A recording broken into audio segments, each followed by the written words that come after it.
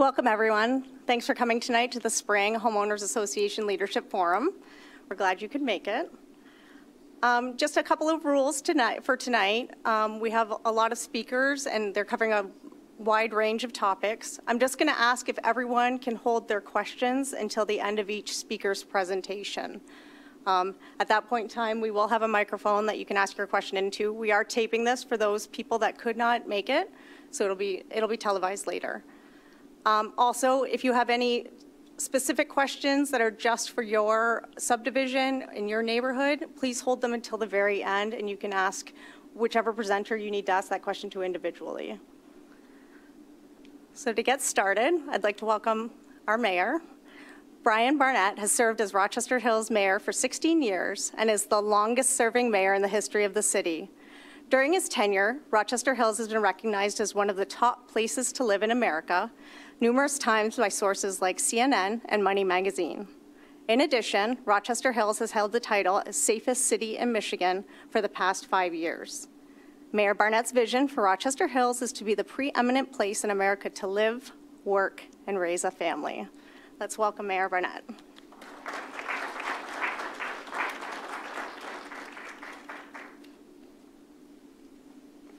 Thanks, Jody. Good evening. Good evening. There we go. You guys all volunteer in your neighborhoods. I know you've got a little more energy than that.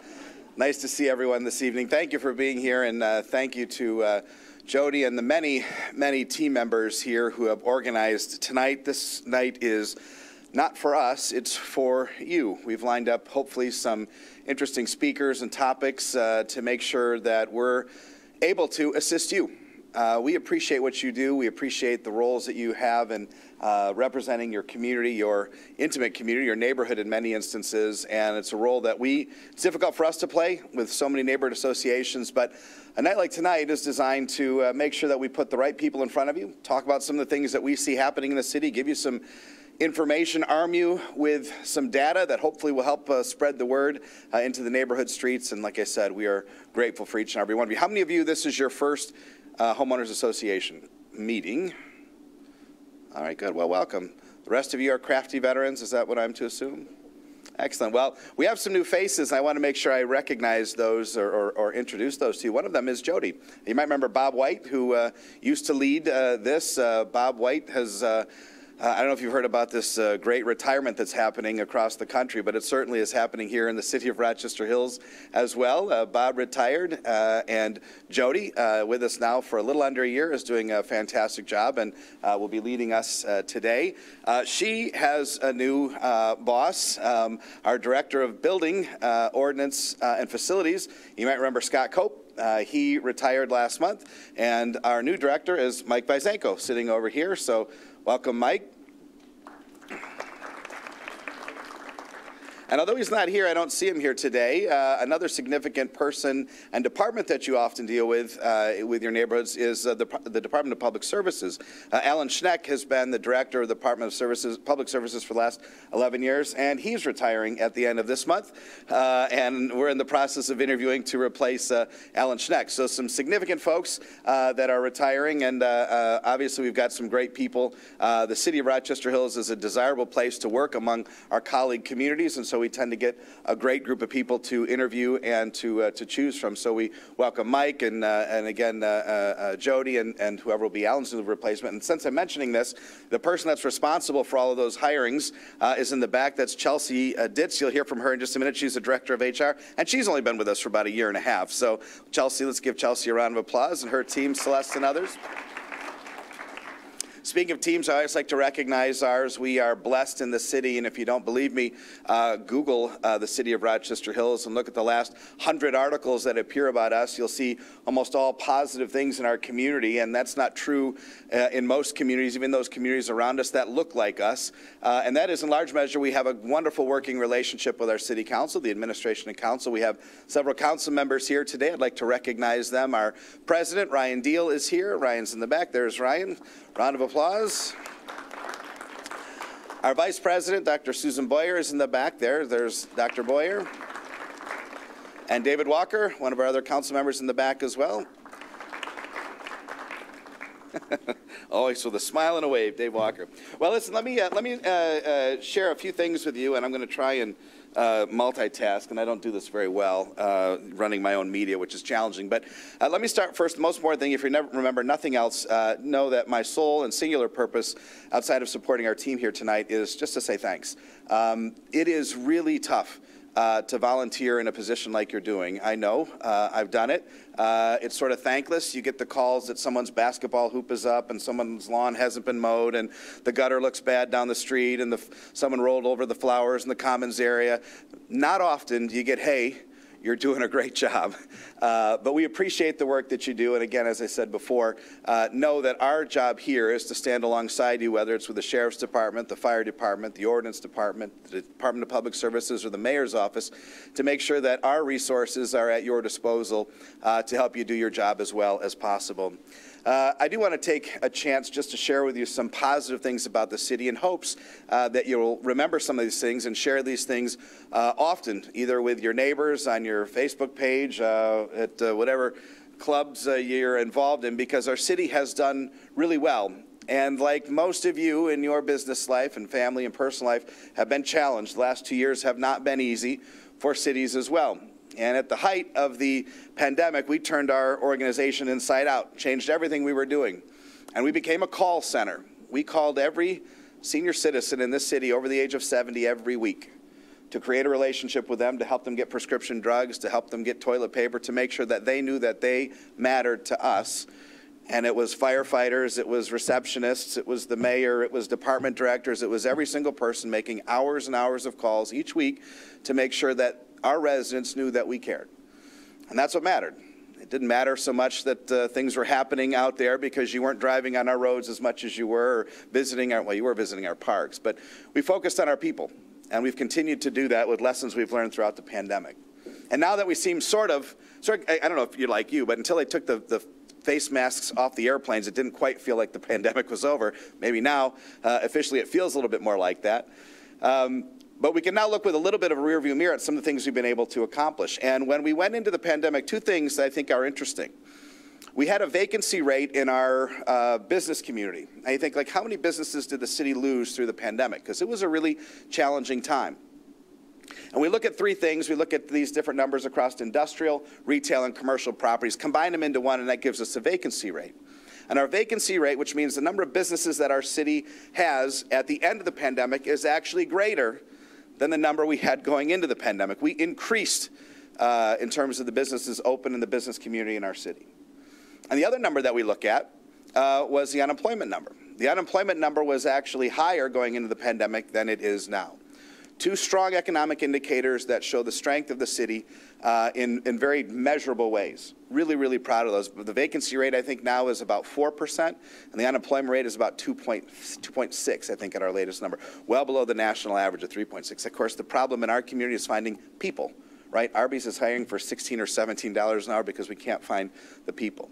So the business community and the residents that support that business community have been very, very strong, and that's been really, really important. And I would say now that as we kind of look back, what the city council and the administration did was that we really chose to invest in our community. We took the time to look at what was important to us, and much like calling our residents and making sure they were okay, we recognized that creating space and creating unique identities for the city was important.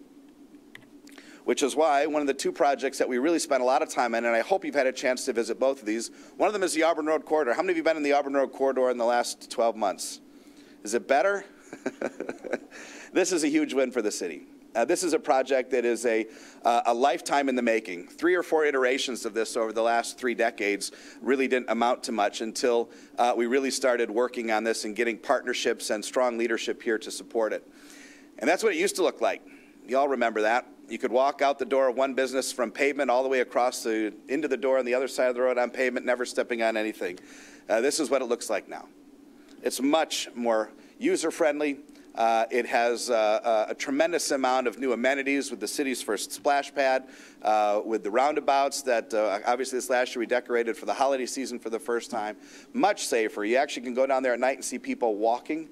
Kids in strollers, families on bikes, enjoying the Auburn Road Corridor. As you know, we had a huge and very successful art program. Art is a huge part of this Auburn Road story, and a lot of different unique pieces down there. The city's first splash pad, not in one of the wealthier areas in the northern part of our community, but right in the heart of the city's first neighborhood and oldest neighborhood, Brooklands. Back in 1929, it got its start.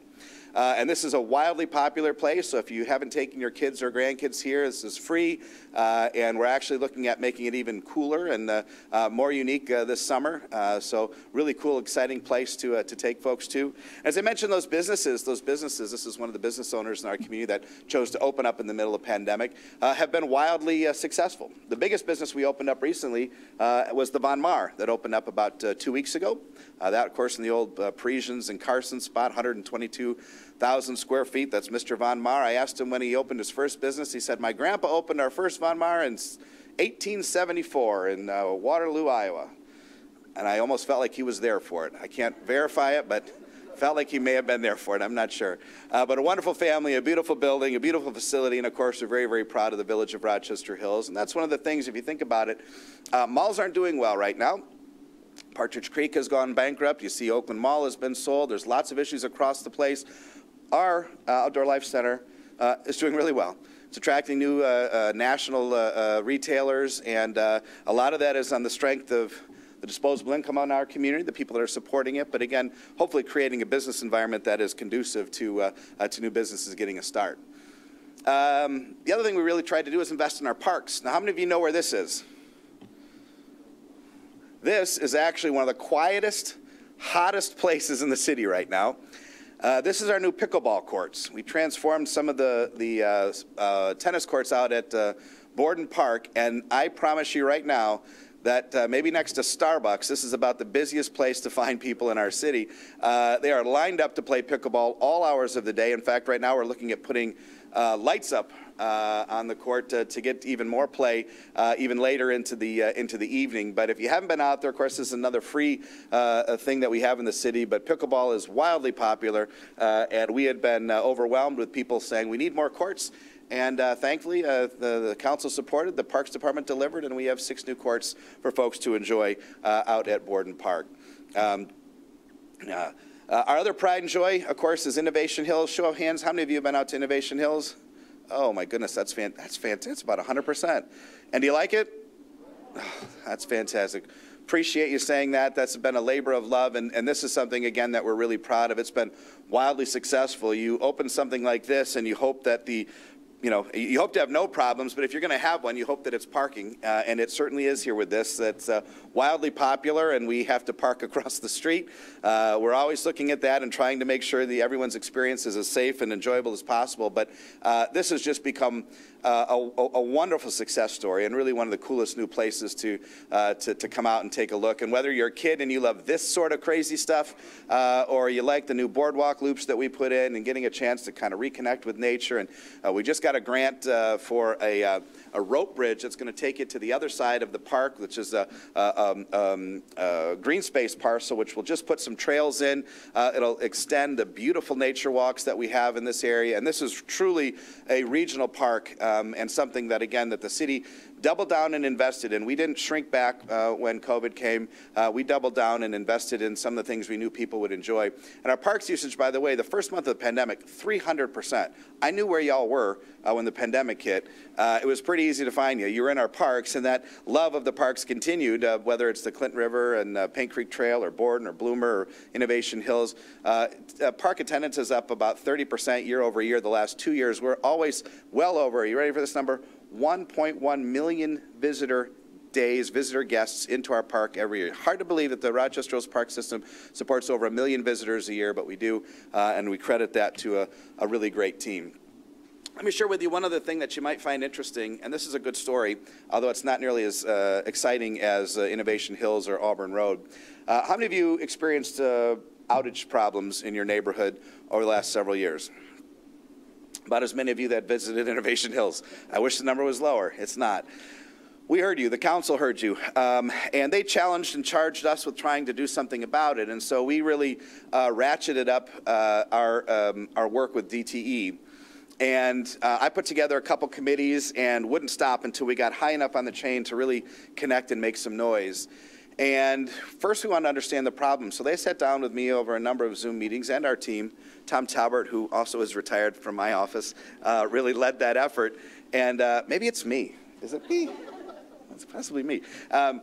Really led that effort, and we found out that there were a tremendous amount of outages in the city. Many of you are losing power 13 to 20 times a year, not weather related. Everybody understands when there's a storm and you lose power. We get that, that happens. But when it's a day like this and all of a sudden you lose power 3 or 4 times, it's really frustrating. And so we challenged them to understand the problem and come back to us with a solution. And we were relentless. Tom called 3 times a week for months until we got responses. And ultimately they came out, they put a plan together. This picture was taken last week. I met on site with about 30 people. How many of you have seen the DTE trucks in the city over the last 3 months? Well, they have descended on our city. Listen to this number. They have over 100 people a day cutting trees and lines in the city, every day in the city since February 1. 100 people a day. And they hope to be done by June 1st. They're massively clearing the lines. 70% of outages are due to trees and limbs falling on lines. They think they'll have a significant, about a 70 to 80% improvement. They're investing about $2 to $3 million, not just in tree trimming, but in other investments into the infrastructure here. We got DTE's attention, and believe it or not, for a utility, they listened. And they're actually putting their money where their mouth is. And the hands that just raised, about how many of you have seen them, you know what I'm talking about. It's not always great. No one loves to have their trees trimmed and nubbed and stubbed, and they don't always look as great when they leave as when they started. But the idea is that we're finding and challenging them to make a real difference here. And hopefully this will significantly impact the number of outages that we've had in the community. And we're really grateful for them. And want to continue to hear from you on what you're seeing and hearing. And hopefully this problem will get better. Doesn't mean there won't be outages in the future, but they aren't doing this in any other community. So don't tell your friends that live other places. Let's let them get done here. Then we don't care where they go after here. But sort of selfishly, we wanted to make sure we got some results for our residents. Just quickly, city's in great financial shape. We have an incredible budget team. If you want to take the long way out the door, before you get to the exit, make a hard left. You'll see about every award you could possibly win. I see our team is like the Taylor Swift of budget teams. They've won every award you can possibly win. We're in great financial shape coming through COVID and stand in a really strong position moving forward. We've been recognized with just about every award a city can possibly win. And I don't want to take all your time to do it, but I hope that through all this, there's a certain amount of city pride, not invested completely and totally in the mayor or the city council, but in homeowner leaderships like yourself that say, hey, listen, we live in a great community. Yeah, maybe the grass is a little bit long on 123 Longford Street or whatever it might be, but doggone it, we're the safest city in Michigan. We have a top 10 fire department. We have some of the best parks in the region.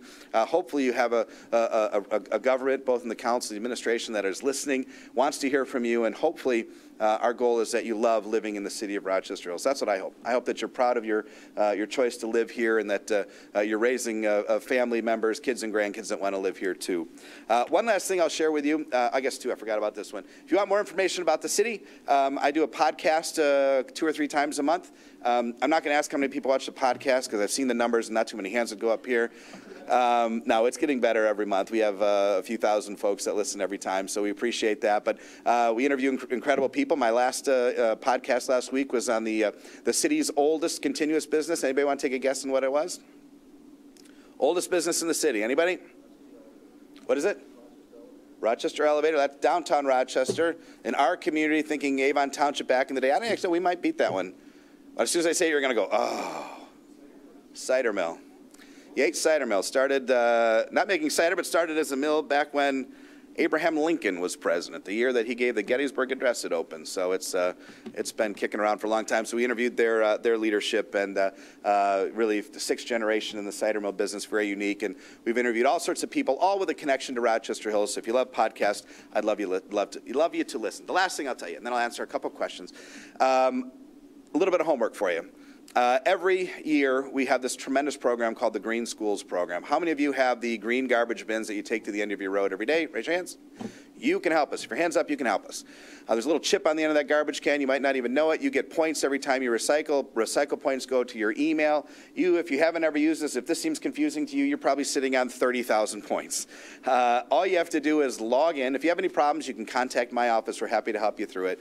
You log in to your Recycle Bank account, and you click on Green Schools Program, and you can donate them to our school systems. Over the last 10 years, all of you have donated, this is an amazing number, almost $120,000 of real hard cash back to our schools for green programs that the students in these schools come up with, just simply because you're doing the right thing in recycling.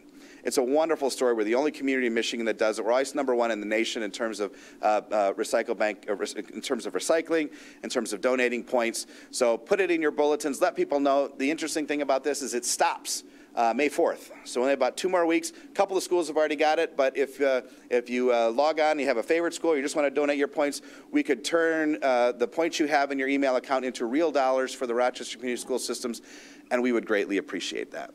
Let me stop here and just see if there's any questions for me before I turn it back over to Jody for the rest of the program. Yes. Is there a long-term solution for parking at Innovation Hills? On that side of the street, it's very challenging. We're fairly landlocked. You see the development that's happening. There's it's the property there's got some constraints to it that we can't put some things over parts of that property. We are looking at a long-term permanent arrangement with the folks across the street that could involve, who knows. If I can find some money and get some grants, we might find something permanent over the street. If not, we might continue to try to make it safer for crossings. But it's a problem. I'm so glad that's the problem, as opposed to going, where are all the people? And having to explain to council why nobody comes to our park. But we're working on it, and I hope that we'll be able to continue to keep some things open in the future. Good question. Thank you. I'll turn it back over to Jody. Let me just say thank you. Thanks for the privilege of continuing to serve this community. I'm easy to reach by email or by phone. Call me if I can help in any way. You've got the building is sort of back open again. So for those of you that used to have meetings here, we were closed for a very long time. We had some challenges with that. But if we can help you there, let us know. And if there's anything else we can do, like I said, our job is to assist you. So thank you for being a great part of our community. And God bless. Take care.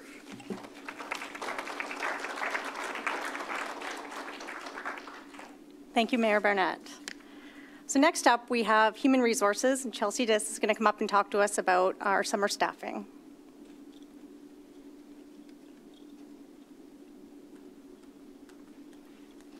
Thank you so much, Jody, and thank you, Mayor, and everyone who's here. We just wanted to make sure you're aware, as the Mayor mentioned, our parks are a fantastic resource we have here in the city, and we're hiring for our seasonal staff to staff those parks. Celeste is our recruiter for that, so I'm going to have her kick it off with some information.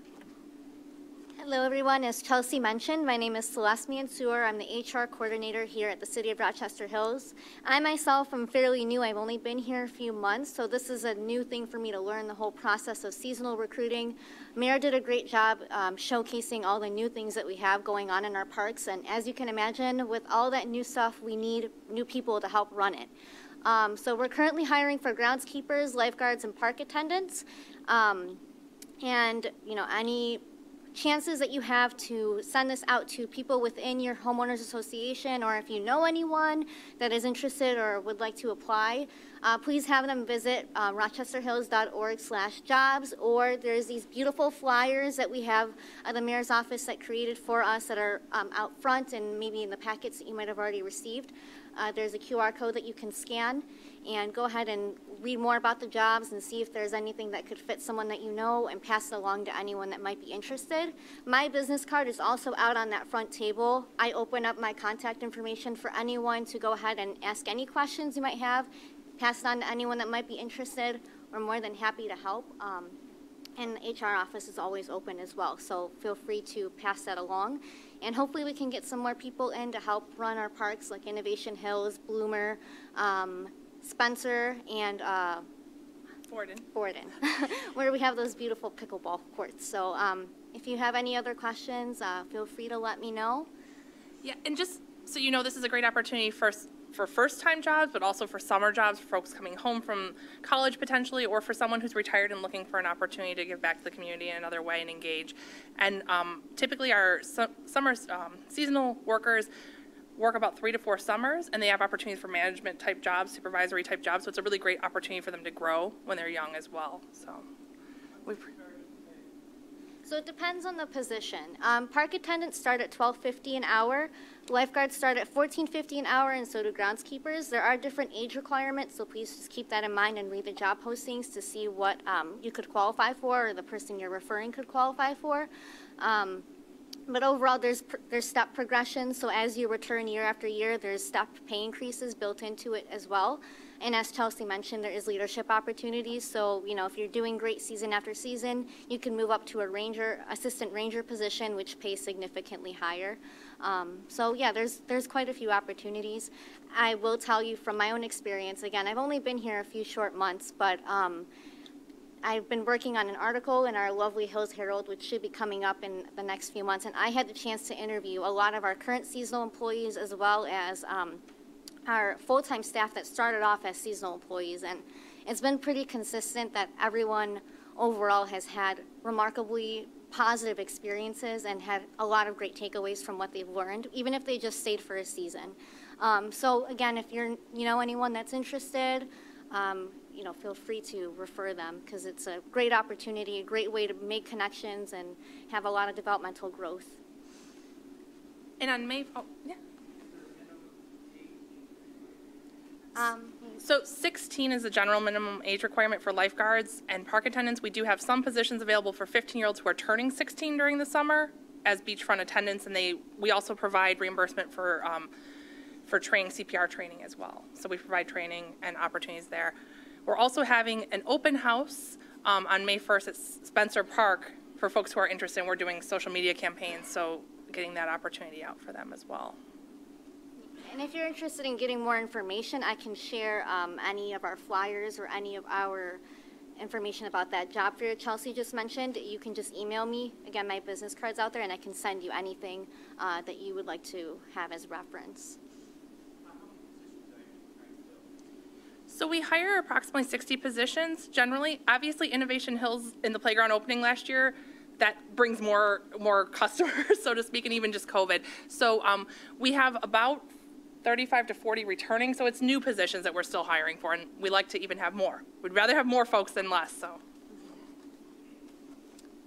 Are there any other questions that we could answer while we're up here? All right. Well, thank you so much for your time. Again, feel free to reach out to me if you have any questions. It's an open invitation. Thank you for having us. Thank you, Chelsea and Celeste. Next up, we have the Rochester Regional Chamber of Commerce President, Maggie Bobbins.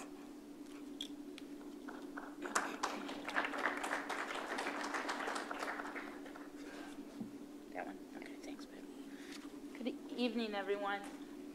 My name is Maggie Bobbins, and I am the president of the Rochester Regional Chamber of Commerce. But being in front of you guys tonight, my more important role, I happen to be a resident too. So I take great pride, and I'm really excited that you guys have me here for the spring and fall. I'm glad to be back in person. So we will get started. So the Rochester Regional Chamber of Commerce has a mission. It's to provide leadership and resources in order to advance business development in partnership with civic, cultural, and educational interests for the benefit of its members and the community. We work really hard at the Chamber to balance both of those. We actually, the Chamber portion of it deals with more of the business aspect of it, but we also have a community arm, which is our foundation. So I'm sure probably a lot of you are questioning, how does the Chamber benefit the city of Rochester Hills community? We do that in a multitude of ways. So we give referrals. So if you are looking for an electrician or lawn service, or, you know, the best place to get Chinese food, call the Chamber. I have a staff of 4, and they're very knowledgeable. We also have what we call our business directory, which will is on our website. So you can go there and punch in, you know, a keyword, and it'll pull up all our members. We do ask one thing, that when you do use one of our members, that you let them know that you were referred from the Chamber. It's just good PR for us. So one of the many things that we do with the community is we provide welcome bags. So we provide welcome bags to the realtors in the area, and we've built a really good relationship with the Homeowners Association. So these are our brand new welcome bags. and they're sponsored. We have changed the way we do things with our welcome bags. You guys get a map in there. There's a map of the parks in there. And we ask all our members to put something in the bag, but we have asked our members not to put any paper in anymore. So we've asked them each to, I call them tchotchkes. And the last time we sent out a call for people to bring in stuff to pack the welcome bags last fall, we got some really neat things. We got a flashlight. Auburn Animal Hospital brought us a dog bone with the plastic bag, so when you take your dog out. We got a tape measure, a Tide pen. So it is really a good way to get to know your fellow residents, especially being the president in leadership in your homeowners association. I have to tell you, the star of this is Mr. Gary Bida. He happens to be one of my good friends too, but he called me one day and he's like, Maggie, I need some welcome bags. And I'm like, okay. And he goes, I need 50 of them. And I'm like, 50?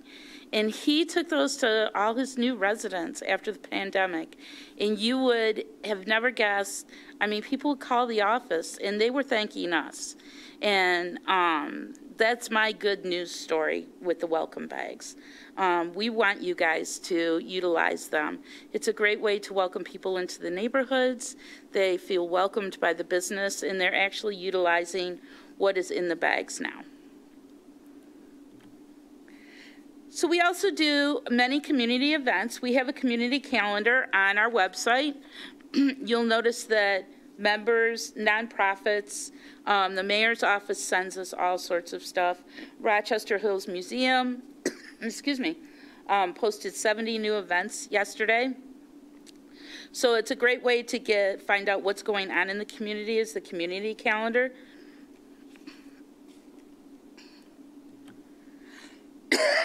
So next up on the Chamber Foundation's list is we will be executing and revitalizing the Memorial Day Parade.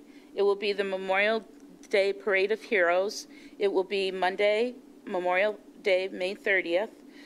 It will run from Adams and Tickon to Adams and Silverbell. We're asking that whether you're a spectator or a participant, that you bring a picture of someone that you've lost, over the years that you would like to honor. Anyone can participate, so we're looking for Girl Scout troops. Even if you want to get, some of your fellow residents, you want to march as one of the homeowners associations, let us know. There's a bunch of information on the table back there. There's a participation form, but we also have a flyer for all the events that are going on Memorial Day in the communities. The city of Rochester will do a flag ceremony at the cemetery in Rochester. Mayor Barnett will do a ceremony at Veterans Point, at Avon and Livernois. We will do the parade, and then we close out the parade at the Veterans Tribute with a closing ceremony. So we wanted to make it a whole community event. And this was brought to us from the Sister City Committee. So the Sister City Committee, which is Rochester and Rochester Hills, they have council member from each of the municipalities, came to me and said, Maggie, we'd like to reinvent this. We'd like to do it and make it sustainable so that it's done every year. And they came to me because I also happen to be the director of the largest Christmas parade in the state of Michigan, which is the Rochester Area Hometown Christmas Parade. And we'd like you to save the date of Sunday, December 4th for that parade. We'll be marching down Main Street no matter what this year. We're going to get down there. So, but all my information is back on the table. If you guys have any questions or, about what we do or how we can help you, our doors are always open. We answer the phones from 9 to 4. And literally, if we don't know the answer to one of your questions, we will find out who can. All right, well, thank you. I'll see you guys in the fall.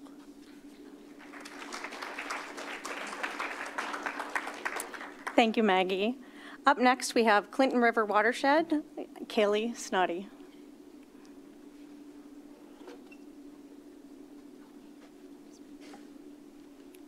Hello, everybody. My name's Kaylee Snoddy. I'm the Director of Education and Stewardship with the Clinton River Watershed Council, and we're a local nonprofit that's dedicated to protecting, enhancing, and celebrating the Clinton River, its watershed, and Lake St. Clair. So today I'm going to be sharing some maintenance tips, some best management practices for the detention ponds, the detention basins that some of you have in your neighborhoods.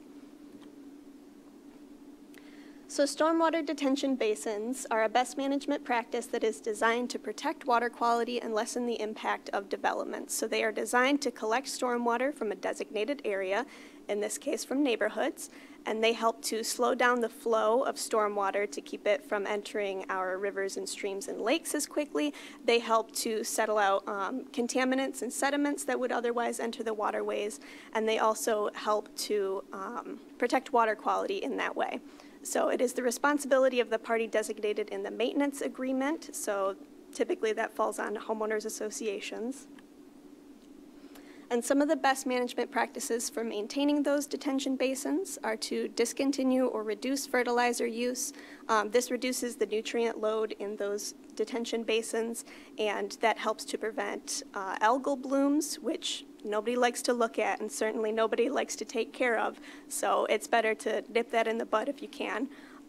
If you maintain a buffer or a no-mow zone around the perimeter of the detention basin, that helps to absorb those nutrients if you do use fertilizers. And it also helps to deter geese. They really prefer habitats that they are open. They can see any predators around them. So if you let that tall grass grow in, you let shrubs and trees grow there, it's going to get rid of some of those geese, which in turn gets rid of some of the waste that the geese leave behind. Street sweeping can reduce the sediments that enter the basin, so you'll have less of that sedimentation in there, that cloudy water that looks a bit turbid.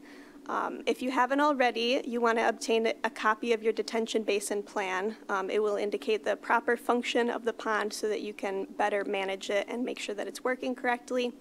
And lastly, you want to pick up after your pets. I doubt anybody here is leaving their dog's poo all around the neighborhood. You guys are the association members. You guys are like the chief volunteers for making sure things are working correctly in a neighborhood. So I doubt that's going on, but it's one of our tips. So on a monthly basis, you want to keep clear and consistent records of all the activities that are happening in and around these detention ponds. You want to check for and remove the litter that you find. That includes raking out dead vegetation and picking up whatever is blown into the detention pond in the last storm or other weather event. You want to monitor for invasive species such as Phragmites, purple loosestrife, and flowering rush. Invasive species are super aggressive and they can impede the function of detention basins if left unchecked. And in addition to these things, you want to make sure that the inlet and the outlet of the detention basin is clear so that it can function properly. On a yearly basis, you want to do a more thorough inspection of the inlet and outlet pipes, as well as the riprap that you likely have at the inlet.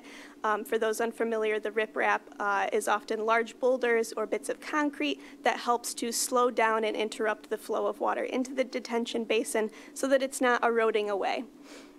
You want to check those sediment levels. That's one of the maintenance things that I recommend on a monthly basis as well.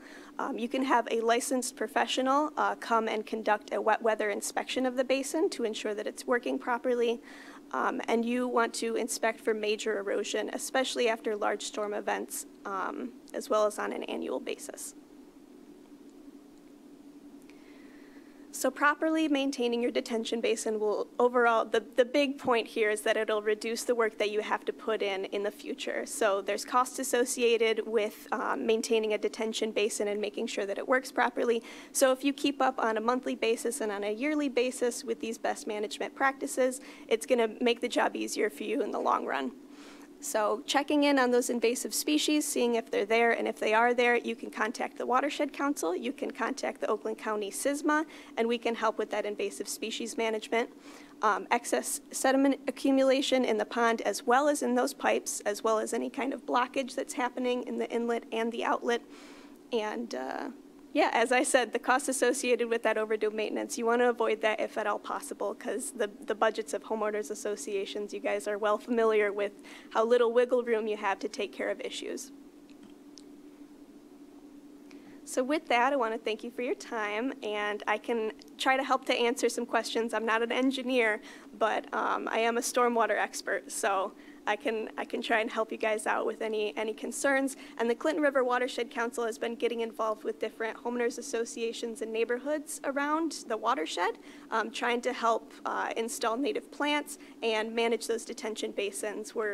We like to be a contact for any kind of public education opportunity. So if you guys want to learn more about how stormwater affects our natural resources, get in contact with us. We'd love to come speak. And yeah, I guess I want to open up to questions. Yeah.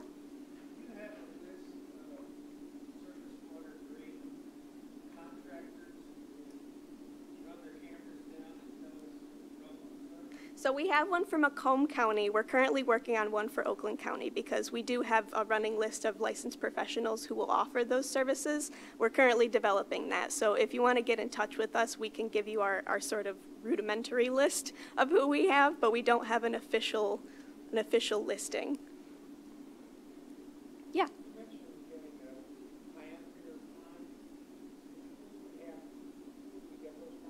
That would be the city. So I believe Paul is going to come up in a minute from the Department of Public Services, and he can answer that question more in depth, I believe. Yeah. After last summer's rains, which were horrendous. Really, really crazy. Exposed some weaknesses in our system. For sure. And we contracted with Morgan to come in and upgrade. We're doing close to $30,000 of upgrades this year for the sanctuary. Yeah. Yeah, it's we get these huge storm events, and it's a common problem throughout across the watershed, but particularly Rochester Hills is one of those older communities. Some of these detention basins are starting to see these problems, and they're all catching up with us now. So you're definitely not alone with that. Yeah. Excuse me. You mentioned in your slides invasive species of plants, but one of our biggest problems at our pond is not a plant, it's an animal, it's a muskrat. Oh, yes. We have trapped muskrats, but besides the trapping process, is there anything else that you can recommend as far as discouraging the animal? As far as discouraging them, that's something I personally struggle with. My parents' homeowner association, I live over in Macomb, but as far as discouraging them, it is tough because you want to have these natural areas around the detention basin, but then that encourages nature to come and move in. And they can be incredibly destructive, so understandably you want to trap and get rid of those. But in terms of recommendations that I personally have, I'm not really savvy on how to get rid of muskrats, but that might be a question. Department of Natural Resources might have something on that, but as far as I know, you got to trap them and get them out of there. That's the best I've got. Yeah. So our subdivision shares a natural watershed with some of the schools in our area. And if we had a mixed-use drainage with one of the schools, and who could we talk with about us maintaining that property that the school drains into? Would that be you, or who could help us with that? We could certainly help you with that. Anybody who's draining or discharging directly into the river has to have MS4 permit, and we're one of the groups that helps to administer the requirements of those permits. So we can definitely help out with how to maintain that, what you guys can do versus what the school has to do. So yeah, you could definitely get in touch with us on that. Okay, thank you. Yeah.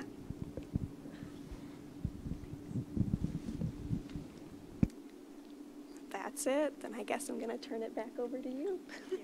Thanks so much for having me. Thanks, Kaylee. Up next, we have Paul Davis with our Department of Public Service.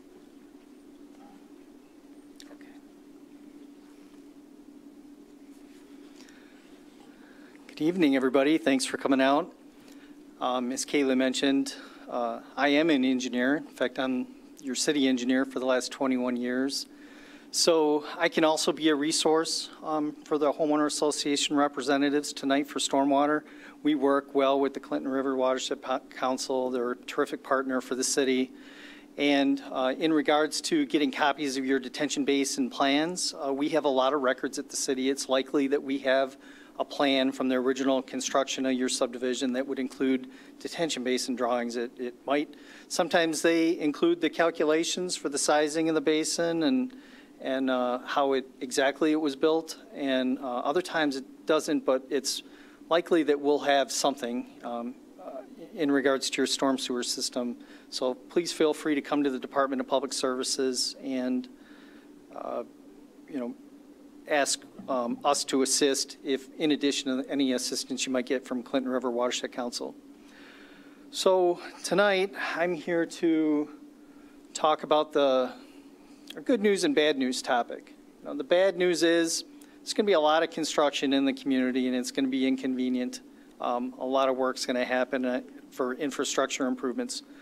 The good news, there's going to be a lot of work in the community for infrastructure improvements this year. So it's a good sign. The city does reinvest a significant amount of money every year to maintain the infrastructure in good condition. We have hundreds of miles of water and sewer, just topped the 100-mile mark for our pathway system. We have storm drainage. We have hundreds of miles of roads, a mixture of local and major roads. And it takes a big program every year in order to kind of stay on top of that, those large systems and make sure they're functioning correctly.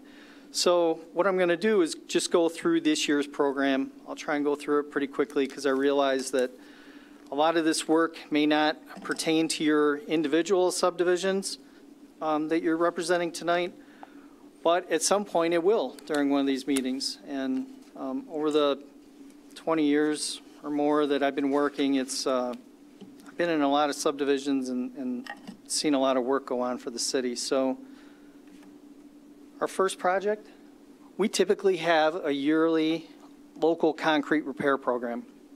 When I first started here in the city, we would do a complete subdivision. We would redo all the concrete roads in that subdivision.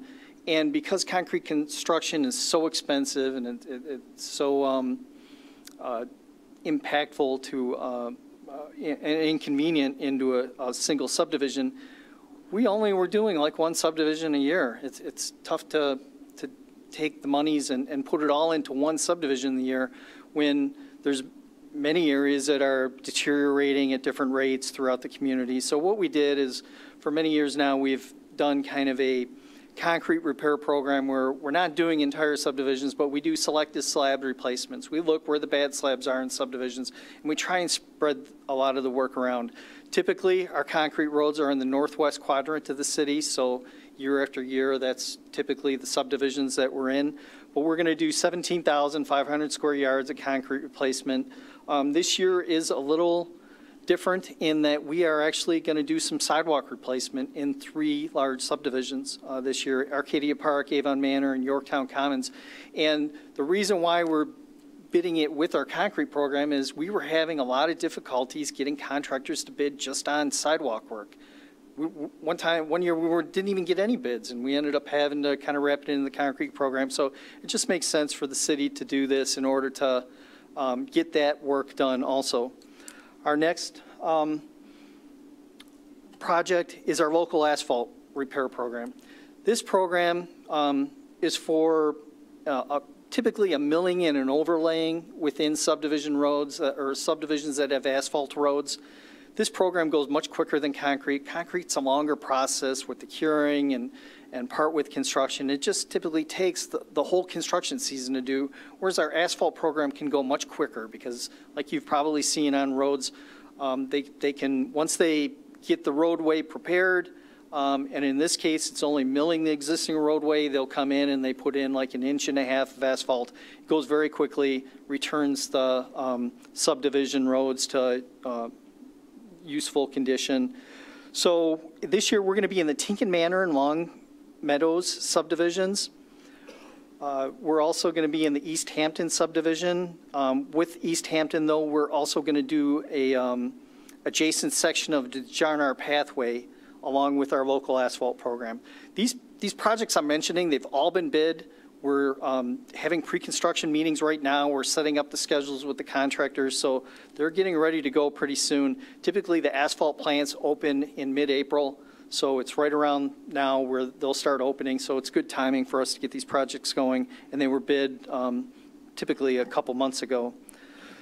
Another project, Waterview reconstruction. Waterview Drive is in an industrial subdivision that's west of Leach and north of Auburn Road. It's about 3,200 feet of pavement replacement we're going to be doing there. And in this particular spot, we're going to actually be adding a 5-foot sidewalk into that subdivision that will connect up to Adams Road, and the Clinton River Trail has connectivity up there. After that, well, during this season, Old Perch rehabilitation in North Adams Pathway.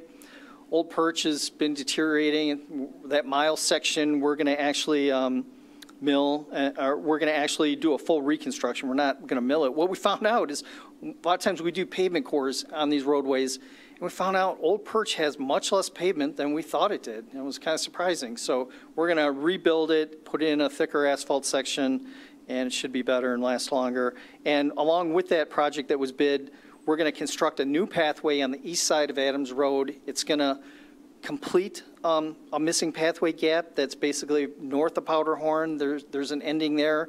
But then Premier Academy, if you go down south from Tinkin, there's a spot where it ends there too. We're going to fill in that gap. It's going to go in front of Nowicki Park. So it's a good, even though there's a pathway on the west side, it's good to have pathway on the east side also, so you don't have to deal with crossing Adams Road. Borden Park parking lot paving. It was talked about the Borden Park earlier about how typically we have a Festival of the Hills event there. It's very, very well attended. Borden Park's very popular. That's where the pickleball courts are that the mayor was talking about. So one of the things we're doing there is we're going to repave all the parking lots there and also all the walkways that are a part of that. This project is ready to go. The contractors talked about starting next Monday and having the first half of the project, which is the west half, completed by the Festival of the Hills. So we've threatened them with their lives.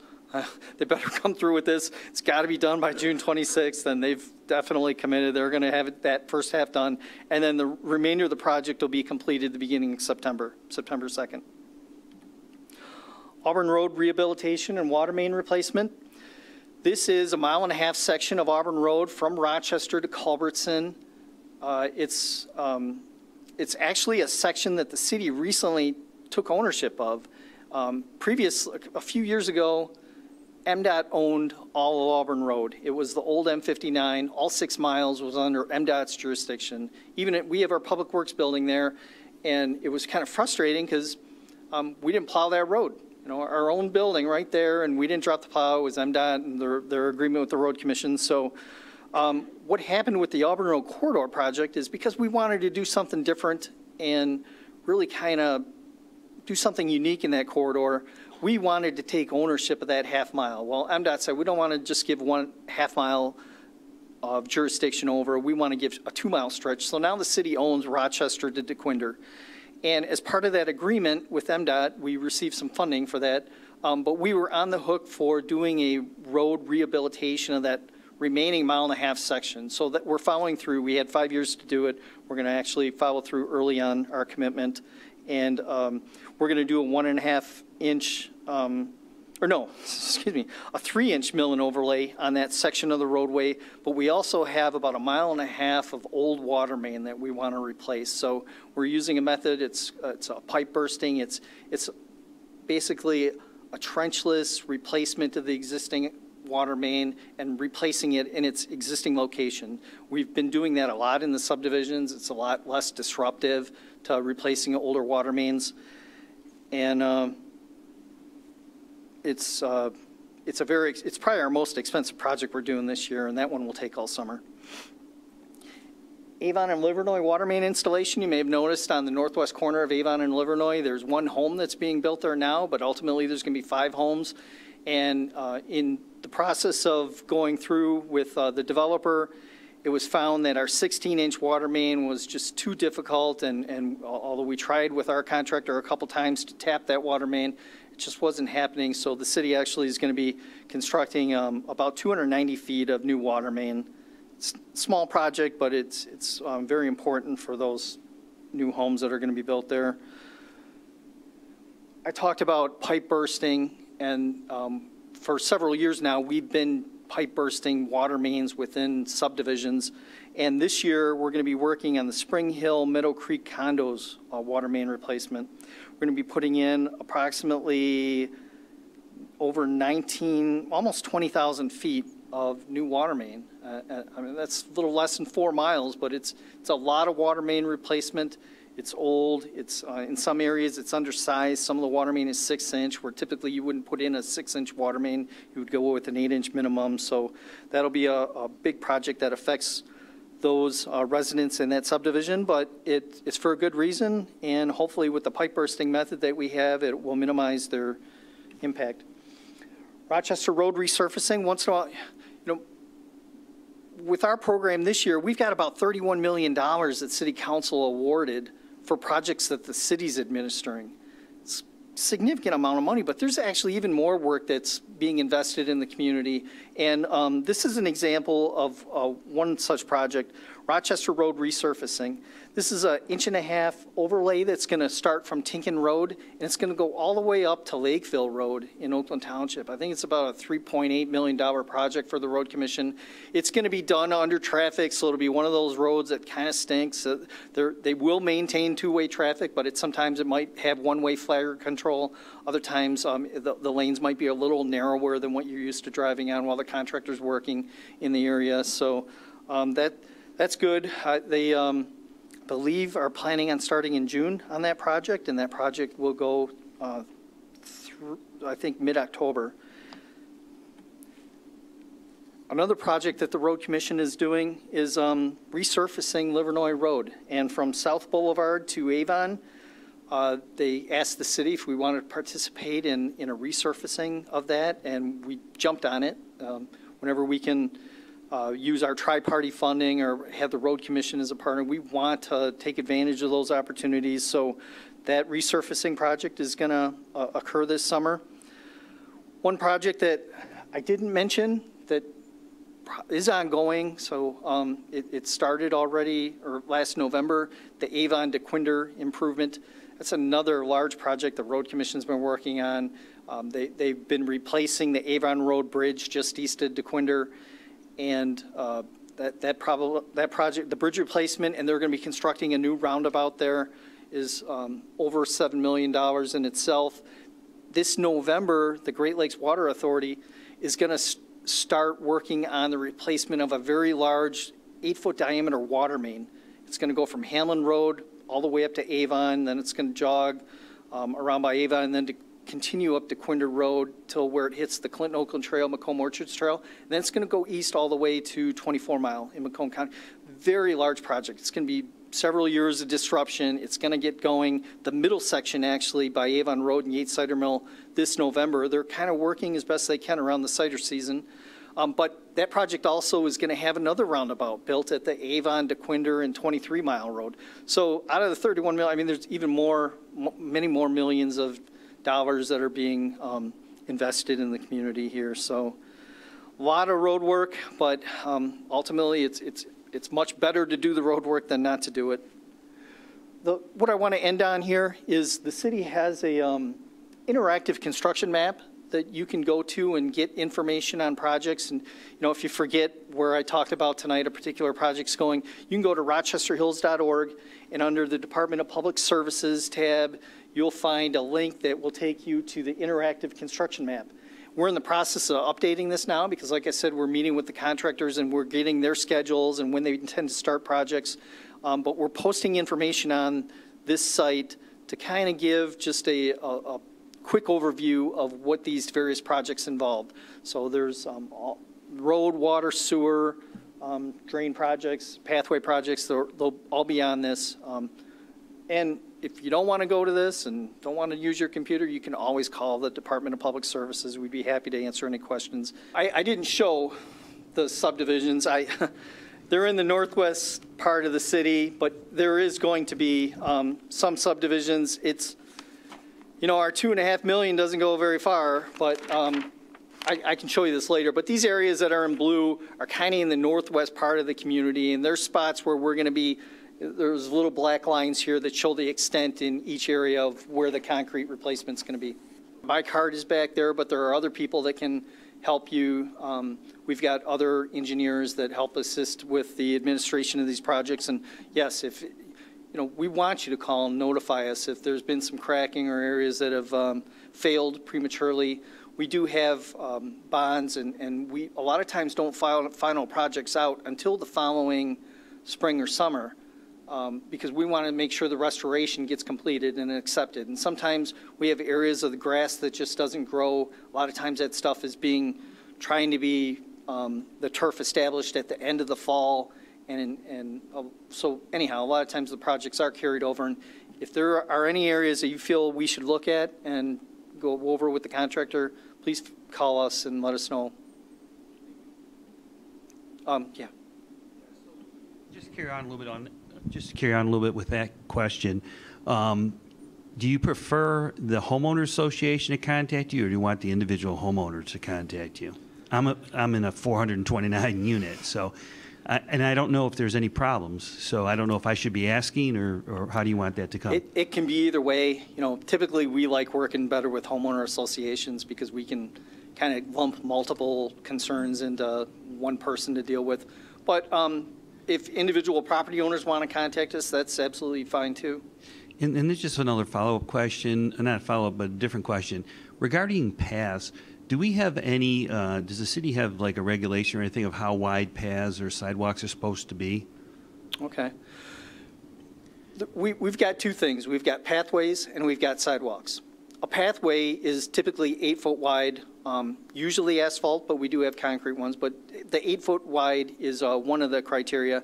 The other main criteria, though, is that the city owns it. The city maintains it. The city replaces it, repairs it, sometimes overlays it.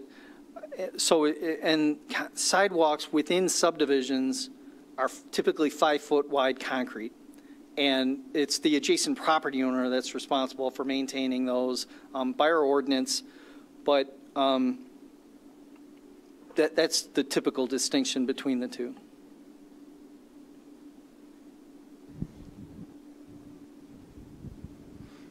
Well, first let me just say thank you for trying to fix the roads and keeping everything up and running, so appreciate that a lot. I'm a member of the HOA board of a smaller subdivision. There's only about 250 of us.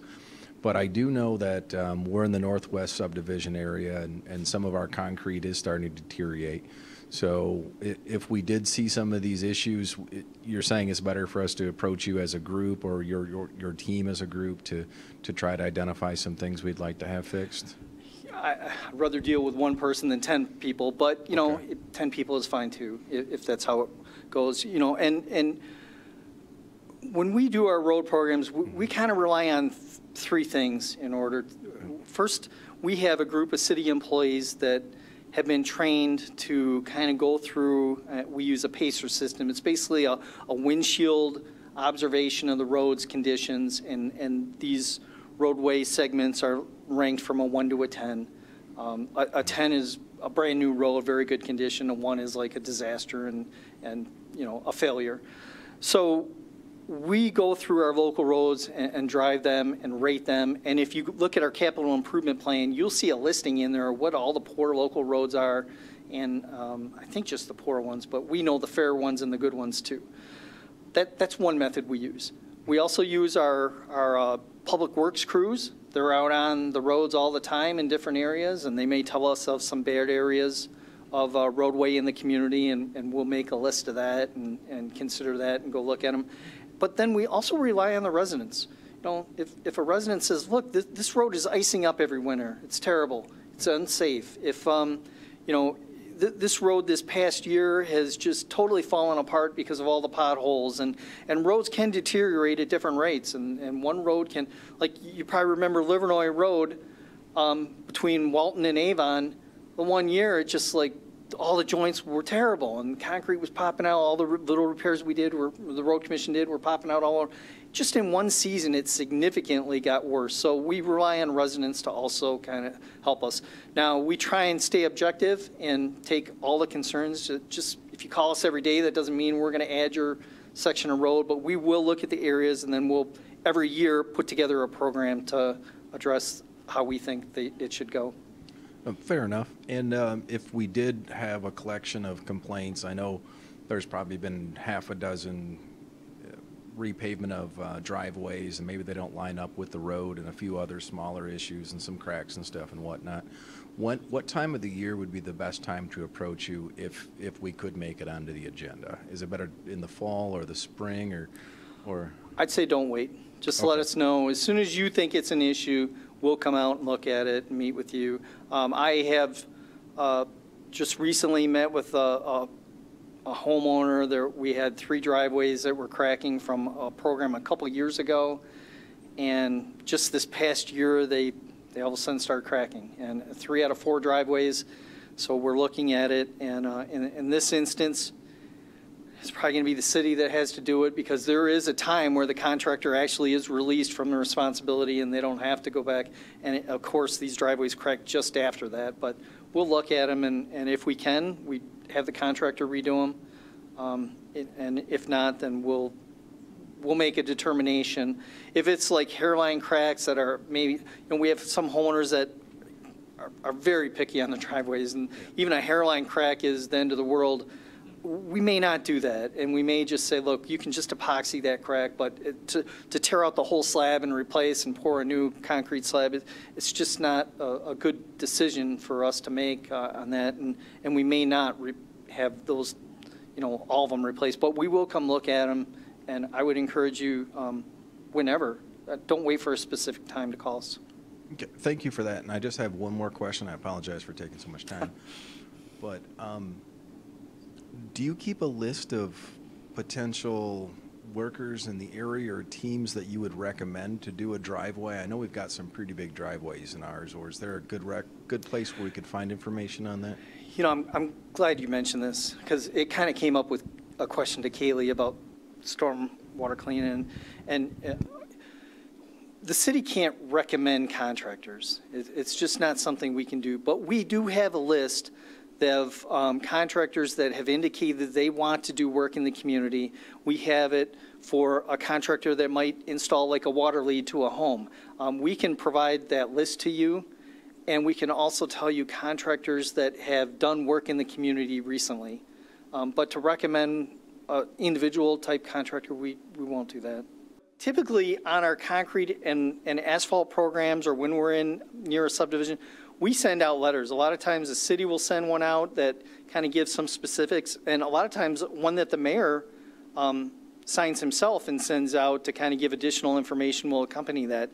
We try and communicate as best we can. We've been encouraging people. A lot of our projects, we've adopted the Constant Contact app on a lot of our projects, and we want to try and get your emails, and like on some of these bigger projects, we will have weekly email updates to try and keep people advised of the work that's coming, the next week.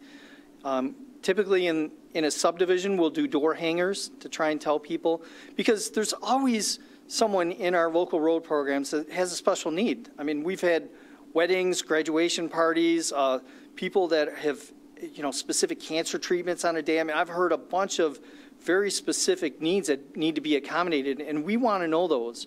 So we have inspectors that are part of each of our projects. Sometimes it's a consultant that we hire to do that, but that inspector, what we want to do is have them hear any specific individual needs that someone might have and it could be like, look, I'm not going to be here this weekend, but I'm going to be home all next weekend with a giant party. Don't tear out my driveway next weekend. I'd rather have you do this one or a couple weekends later. And those kind of things we deal with all the time. So I'm big on communication. That makes a project succeed or fail all the time. And we do our best to try and communicate. Having said that, some people say they still don't get stuff from us, but we try and do good a job as we can in that aspect. Usually we'll send out a letter at the beginning of the project, but like say our concrete construction, when we're going into subdivisions and redoing concrete, the contractor works in one area and then moves to the next and then the next, and you may not really see any work until the later half of the summer on your street. So what we try and do is follow that up with a door hanger or something more specific closer to the date when you're actually going to see some activity in your home. And it generally works out. We really don't get a lot of complaints. And I think it's because of the effort of communication that we put into it. Yeah, actually, if you go into the concrete link on here, it'll show like all the little individual areas where we're going to be working on concrete. It'll do the same thing with asphalt. Asphalt, there's just a few subdivisions this year, but yeah, if you want to zero in on where exactly the concrete work's going, this map would be a good place to try and find that out. All right, thank you very much. Thanks, Paul. Up next from Forestry and Natural Resources, we have John Madiak.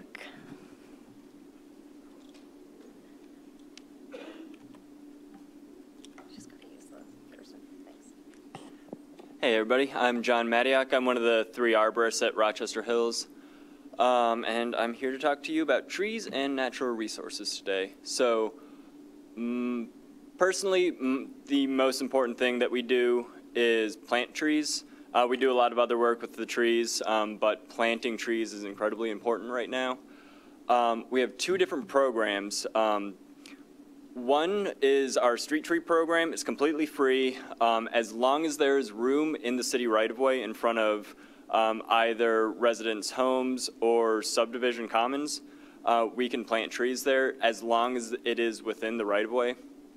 And these trees are planted both in May and later on in the fall, usually around November. And they're pretty good sized trees. We've got a good list online if you go to rochesterhills.org/trees. And always accepting applications. So if you think you might want a tree, just go submit an application. We'll get you in on the next program we have. And a newer one is our community canopy program. We partnered with the Arbor Day Foundation, and they set up a website for us where you can look at an aerial photo, and this is more specifically towards residential homes on private property off of the right-of-way. But we also have the ability to work with HOAs to plant on commons areas. That you'll just need to contact our natural resources manager, Matt Einhauser, to get a little bit of coordination on. The site isn't really set up to handle multiple trees in commons areas. But it's a great program. You'll get a tree delivered in the mail, and it's up to you and the residents to plant them yourselves. They're pretty small, and it is, you'll need to be a little bit patient with them, but it's completely free. And a really good way to get some native trees in your neighborhoods. And this coming spring, I just wanted to point out, watch for landscapers, how they put mulch down. Don't mound up mulch by trunks. For a variety of reasons, it's just not good for the tree. It's much better to be wider than it is to be thick. If you can have about 3 inches of depth and no mulch touching the trunk, that's perfect. Generally, you want the mulch to be as wide as the canopy of the tree. That's not always going to be realistic for how you want the landscape to look, but the wider the better. If you're taking a picture, I'll go back real quick. And for tree planting, if you don't, for whatever reason, want to go through our program to plant a tree on city right-of-way, it is important for you to contact us. There's a permit involved with planting a tree. It's completely free. We just want to make sure that it's getting, the right tree is getting planted in the right place, and we'll work with you and probably try and convince you to just go through our program because it's a good sized tree for free. If you remove a tree, there is a fee associated with that permit, except for a few exceptions. Dead trees and structural issues. And on private property, there is, in some situations, a requirement for a tree removal permit. And if you go to our website, that's going to be the easiest way to find out the information on that. There's a lot of different stipulations based on why you're needing to remove the tree and the size of the property involved. But the quick checklist is here of if it's the parcel is smaller than an acre, then generally you can do just about anything you want. If it's larger than an acre, just for this sake of being able to preserve as much canopy as possible in the city, that's when we try and work with homeowners. And in terms of constructing new property, that's when we're also going to need a tree removal permit. And then one of the programs that I participate personally with and work with our contractors in is the tree maintenance program, where we have a 5 to 7 year rotation throughout the entire city, and we try and get to every tree every 5 to 7 years and make sure that we're taking care of, most importantly, that it's not interfering with the use of the road and sidewalks, but also to be able to look for any structural issues. It's the best way for us to be able to monitor the health of the trees and just make sure that there aren't any issues. And so you'll often see us when we're pruning out there that we're not just kind of making that box that it shows in the picture, that we're all really working with the full canopy to address any future problems that we can, nip it in the bud, as they say. And one of the things that our natural resources team does is we have contractors who work with us to do Phragmites removal. But what this, it's a great program because Phragmites is one of the most prevalent invasives in the city. It can cause a lot of issues.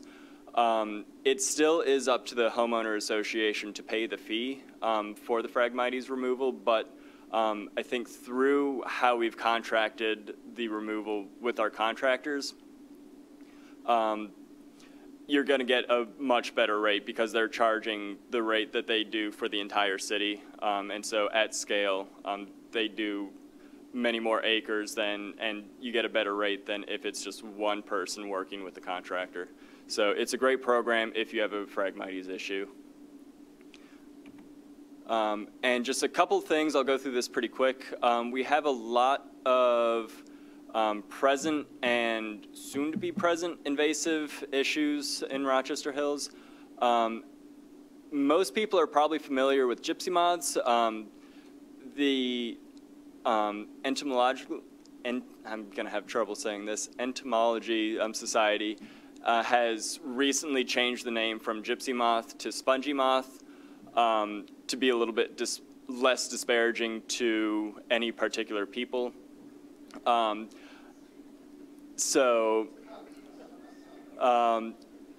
You'll see on all the federal and state literature that they're now referred to as spongy moths. So if you see spongy moth, it is referring to gypsy moths. And these are not as destructive as they were in the past.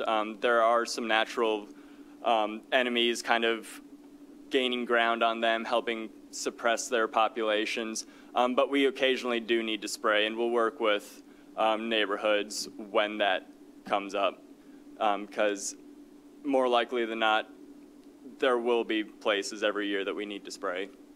Spotted lanternfly has not been seen in Michigan yet. I think maybe one dead one has, but they are currently in Northeast Ohio, and these sound like they're going to be a huge nuisance.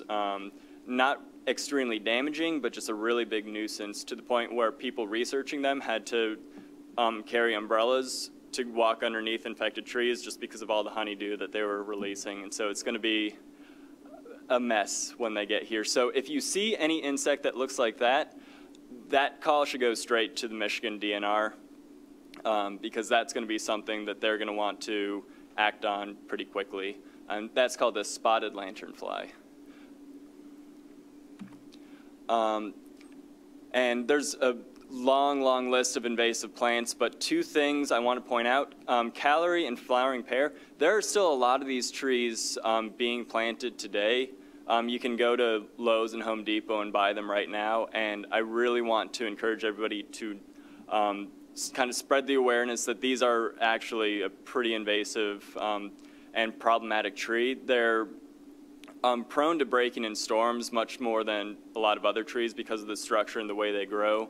But they also spread into natural areas, including your common areas, where they won't be the nice ones that you see that you can buy from the nursery. They, when the seeds get planted, they kind of revert to their natural form, which is a little bit more spiky and then makes even more seeds. And they can spread and just cover entire meadows. Oriental bittersweet is also a really aggressive vine. If you see this in your commons areas, it is definitely worth removing. It's very difficult to remove once it's established. It's a really tightly growing vine that can wrap around trees, smother them pretty quick, and you can. It's pretty easy to tell what they look like when they have their orange berries, orange-red berries, but the vine itself should be pretty apparent just by how tightly it can wrap trees up. And our natural resources program, we do a lot of outdoor engagement events. If you want any information on any of those, you can go to our website at rochesterhills.org/outdoors. And very small on the screen is a couple of our programs coming up. One that probably interests a lot of us here is gardening and landscaping with deer, which is not easy. And then next week, the 29th already, I think it is, that's Arbor Day. So we're going to have a tree planting ceremony at Bloomer to celebrate the 100th year of the park. Free to come to, always great to see a tree planted. And then Fossils in Riverside Campfire later on in May, and a trip to Innovation Hills later on at the end of May. But we try and get as many programs going as we can, so just stay updated on our website. And any questions?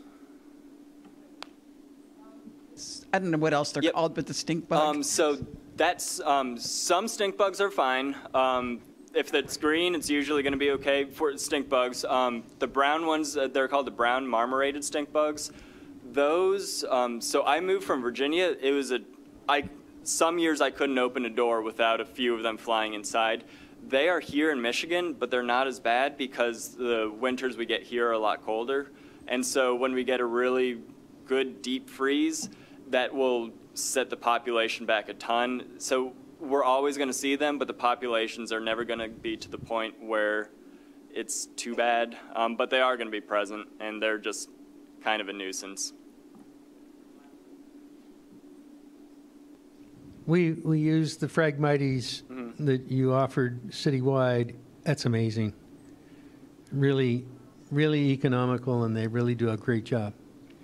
The other thing is, an FYI, 3 years ago, we had a lot of commons area that we wanted to re-tree. We've been knocking down trees and trimming trees and so on. It was getting kind of barren. I came to the city forestry department, and they put us in touch with the company that was doing all the tree work at Innovation Hills.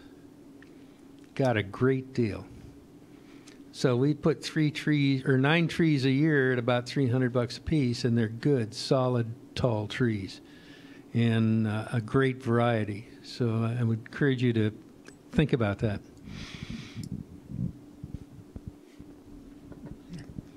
As long as we're on Phragmite, a couple of things. The golf course that the city owns on South Boulevard, that's full of Phragmite. Why can't we get the contractor who rents that from us to clean that up? Because it spreads. Yeah, that's a good the question. seeds go all over. Same thing on the south side of South Boulevard is Troy, and that Phragmite is 15 feet tall in the summer. Yeah, unfortunately, the ones in Troy, we can send them. Yeah, we can send them a nice email. But the ones on our own golf course, that is a good question that I'll ask my natural resources manager, because that's Pine Traces. Just loaded. Yeah, thinking back to what I've seen there, it's probably pretty bad right now. So I'll ask Matt, and there's hopefully a good reason, but otherwise it'll be on his radar from there. Okay, thanks. Mm-hmm. All righty. Well, thank you, everybody. Thanks, John. Up next, we have the Rochester Hills Fire Department. John Lyman.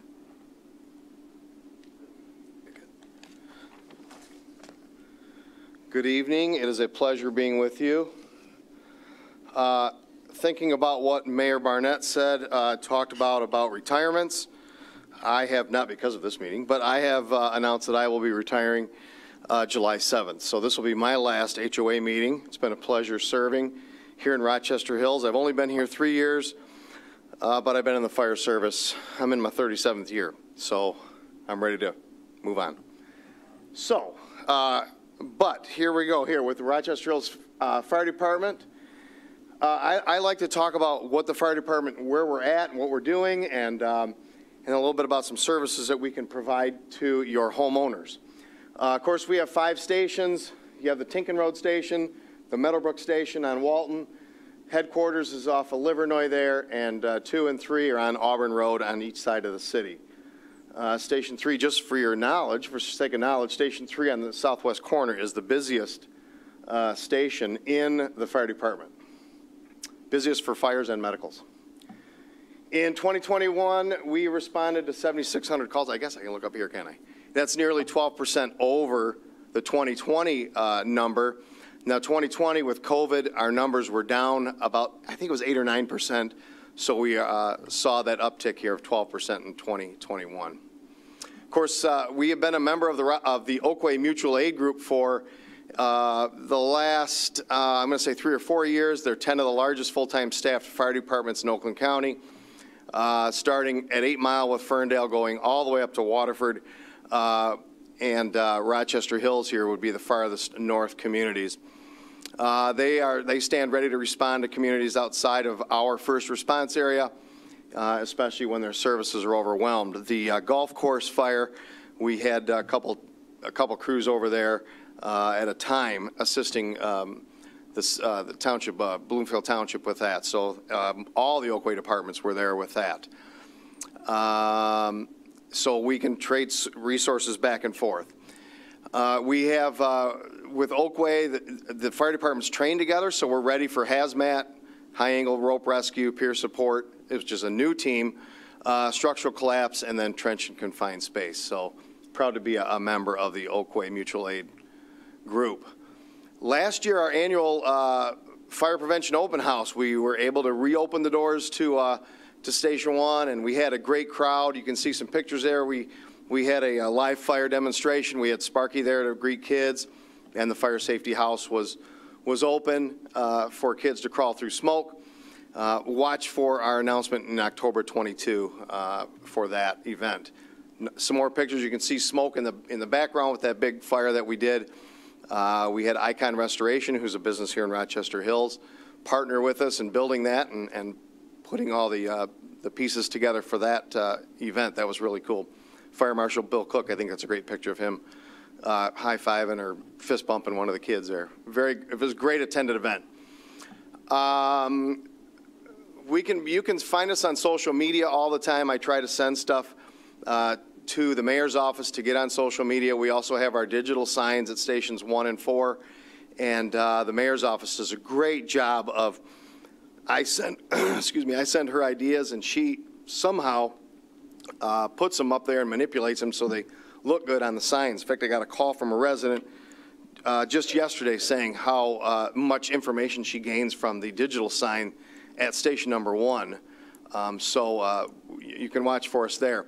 And then to keep snow and ice 3 feet away from hydrants, that's really important when we get these springtime snowstorms, like Monday. Let's hope that's gone, hey? So anyway, you can watch for our messages there. Risk reduction services, that's the division I work for in the fire department. We do fire safety education in schools and senior centers. Of course, we provide CPR and first aid. If you're interested in that, or your residents are interested in that, they can go to the eventbrite.com website and sign up. If you search Rochester Hills CPR, it'll come up very, very quickly. I'm doing home safety surveys in homes all the time, smoke and CO alarm installation. I think I installed about 400 smoke and CO alarms in our city last year. And I have deaf and hard of hearing alarm devices or little bed shakers if you have deaf or hard of hearing residents in your neighborhoods. That's a great little device, and those are provided free of charge. Car seat installation and inspections are also available, and again, you can go to the eventbrite.com website to sign up, and that's a free service as well. Couple ideas for your home security tips. Display your address properly. Obviously, if your house is on fire, I can see the smoke. But if you call for other reasons and I can't see your address, and the written out 345, spelling it out, that does not work, okay? That's too hard to see in the middle of the night, in the daytime. We want to see numbers. Reflective numbers are great. Contrasting numbers to whatever the colors of your houses are. Okay, this is a big deal in the spring here. Recreational fires are allowed. Seasoned hardwood only. No permit is needed if you are using a UL ETL approved device, the stuff you buy at a hardware store, Home Depot, Lowe's. If you burn in one of those devices, you do not need a permit. If you're burning on the ground, if you've built a brick with landscape brick burn pit, you need a permit. Okay, there's requirements as to how close it can be to the building, how close it can be to lot lines. And then please, I beg you, never use gasoline to light your recreational fires, unless you want to go bald very quickly. No permit needed. Again, there's an idea, and I've seen these in the city. These backyard, the brick fire pits. That needs a permit, please. If you're going to do that, you got to get a permit. No burning of leaves in our city. That's what makes our city so nice and doesn't smell like leaf smoke in the spring and in the fall. Back in the day, there were times you'd go in some communities and you'd be driving through them and it'd be a big cloud of smoke. And that is not here in our city, so that's great. And I'll attend your annual membership meetings. If you have a membership meeting and you want a firefighter there to talk about some of the ideas here in this presentation, I am available till July 7th. Or you can email me and we'll put something together for you there. And there's my office number, my email address. That office number will be whoever takes my position during the summer here, they'll most likely have that same phone number. So, and that is it. Questions for me? I know I'm a quick talker, but I want to. How long? What's the life of the fire, smoke alarm? Smoke alarm, we recommend every 10 years that you swap out smoke alarms. Mm-hmm. Yes, absolutely. I will come to your house, look at your smoke alarms. I was in 2 homes today. I think I installed 11 smoke alarms today. So yeah, 10 years, every 10 years we recommend smoke alarms replaced. CO alarms is the same way. And we strongly recommend 10-year battery ones. Don't buy the ones with the 9 volts. Just get the 10-year battery ones. You put them up and you forget about them. Okay? What I found in this city too is a lot of older 35, 40-year-old electric smoke alarms. Those should be replaced. I've found a lot of those, and what we're doing is if you buy those, I'll wire them up for you. Okay? Question, the outdoor permit for the fire pit, how long is that good for? A week, a month? It's good for the year, from my understanding. Good for the year. Okay, thank you. I could be wrong, but I believe it's for a year. You can get those permits at Station 1 off of Livernois. Oh, the file of life, yes. Yeah, I didn't mention that in my presentation, but the file of life, we do have those available. Again, that's a free deal where it's got a little pocket that you can put on your refrigerator. I gave out probably 120 of those last year. And then it's got a form on there for medical, for contact information. If you have residents that live by themselves, this file of life is so important because if they fall, if they have a heart attack, or if they're unconscious, who do we call? Your file of life is so important to the fire department, and they are used all. One of the houses I went to today, she had one sitting right on her refrigerator. So very, very important that you have file of life, and it's free of charge. Fire department's got them. Station 1. Again, it's been a pleasure serving in this community, and I wish you all the best. Thanks, John. Up next, we have the Oakland County Sheriff's Department. We have Taser and his handler, Deputy Mark Hickson. Oh, I don't need a cursor today. Does anybody not know who I am? Raise your hand if you don't know who I am. John doesn't know. All right, for the 2 or 3. So my name is Deputy Mark Hickson. I Sheriff's Deputy for Rochester Hills. I've been in Rochester Hills as Sheriff's Deputy since 1999. I've lived in the Rochester Hills, Rochester area since 1999. I've been the Homeowner Association president for I don't know how many years. They can have it back, but my wife says that. But either way. And been with the Sheriff's Office for 3 months short of 25 years now. I've done every presentation. If you already know who I am, I was a school liaison for 7 years, so I taught your kids in the school. So I didn't bring everything today. I've done target hardening. I've done what the Sheriff's Office does. I've done, I don't know how. I think I've done everyone I can do. Maybe I'll start just recircling or recycling my presentations and starting all over again. So I got my new partner here. He's not new, but he's the first time I brought him here, Taser, if you don't know about Taser. Anybody afraid of dogs? No, I mean, they're legitimately, so he won't go far. We'll see if he's got a thing with shadows. If you know, so if you didn't know this is my public safety announcement. Never use a laser for a dog. A dog can't reset its brain like a cat can, and a dog will get like fixated and then not be able to reset its brain. Sometimes I got to put a dog down. He has really this thing with shadows where he just gets a little worked up. So we have 6 therapy dogs now. The sheriff had therapy dogs up from 3 years ago. So we have Taser and Oxford, which are the 2. And then we have Scarlet, Callie, and Indy. Independence, one has one downtown. And then peer pressure support. And then Oxford was just purchased by Oakland. I'm saying this all wrong. Clarkston Schools bought the dog for Oxford Schools and named the dog Oxford. So a quick thing about the Sheriff's Office. I know that the chief had his map up here. We only have one. We have one substation off of Barclay Circle. We run, I don't know how many cars we run in a night.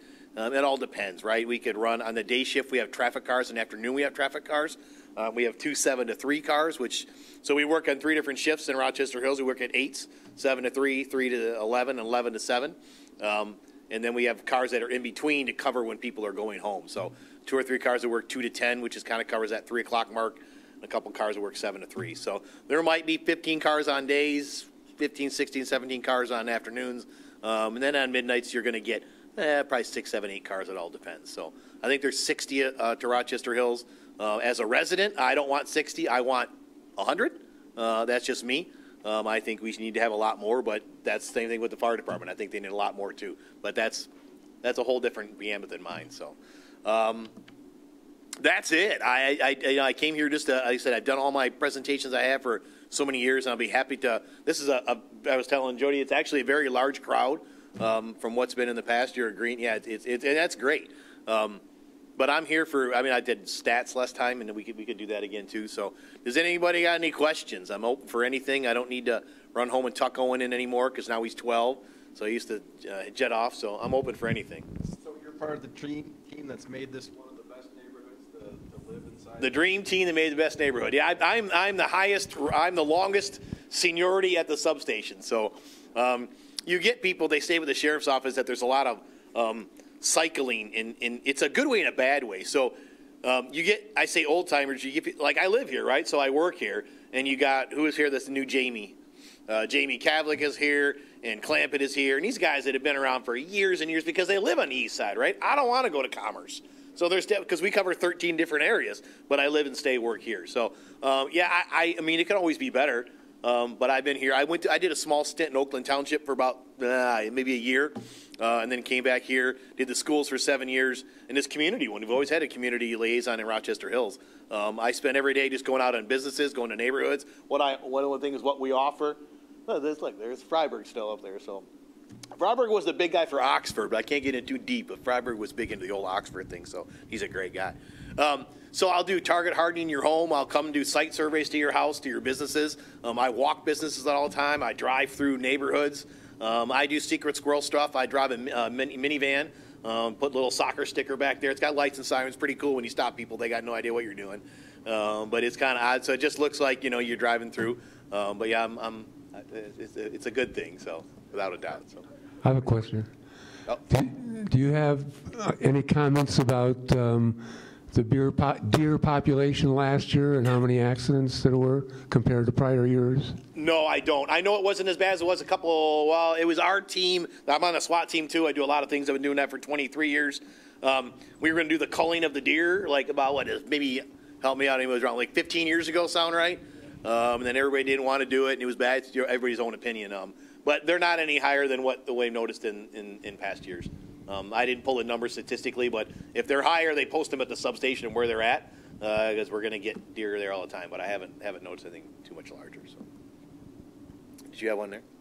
Yeah, we have an issue with non-residents coming into our common areas riding dirt bikes, quads, or bringing dogs off leash. Is that something where the homeowners association should contact the sheriff's office? Well, so here's the difficult part. Should the homeowner association contact? No, absolutely not. It's the person who witnesses it right then. Right, because what happens is the next day they call me. I'm helping out, so I help out, answer phones to the front desk. The deputy's up there, Diana Vitale. She's busy in the morning time, so I'll answer the phone calls 7, 8, 9, 10 o'clock before I go out for my day.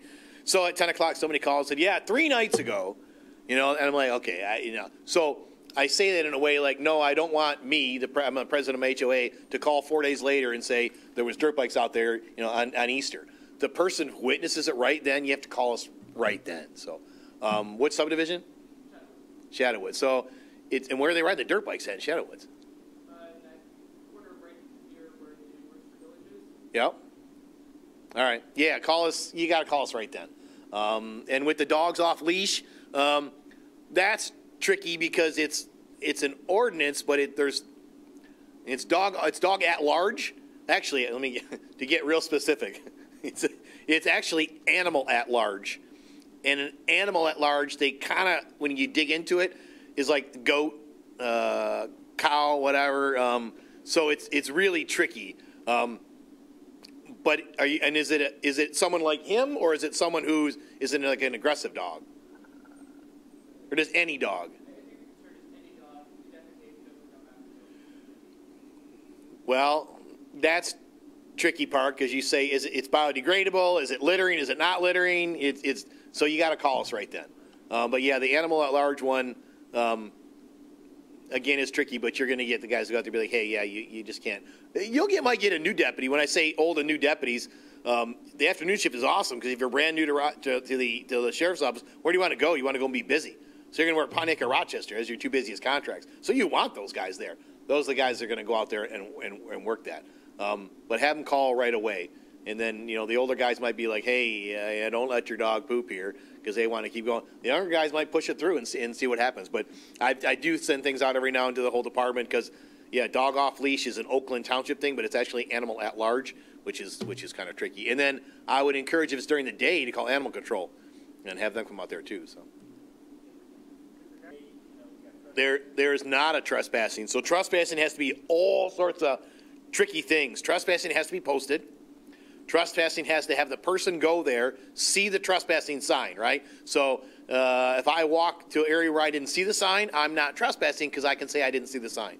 Trespassing has to be me showing up, telling you to leave, and you refusing to leave. Then it has to be a representative of the homeowner association. I'm the president of mine. Am I the representative, or are all my constituents or all my residents a member? I would say all my residents. Well, now they got to be the complainant.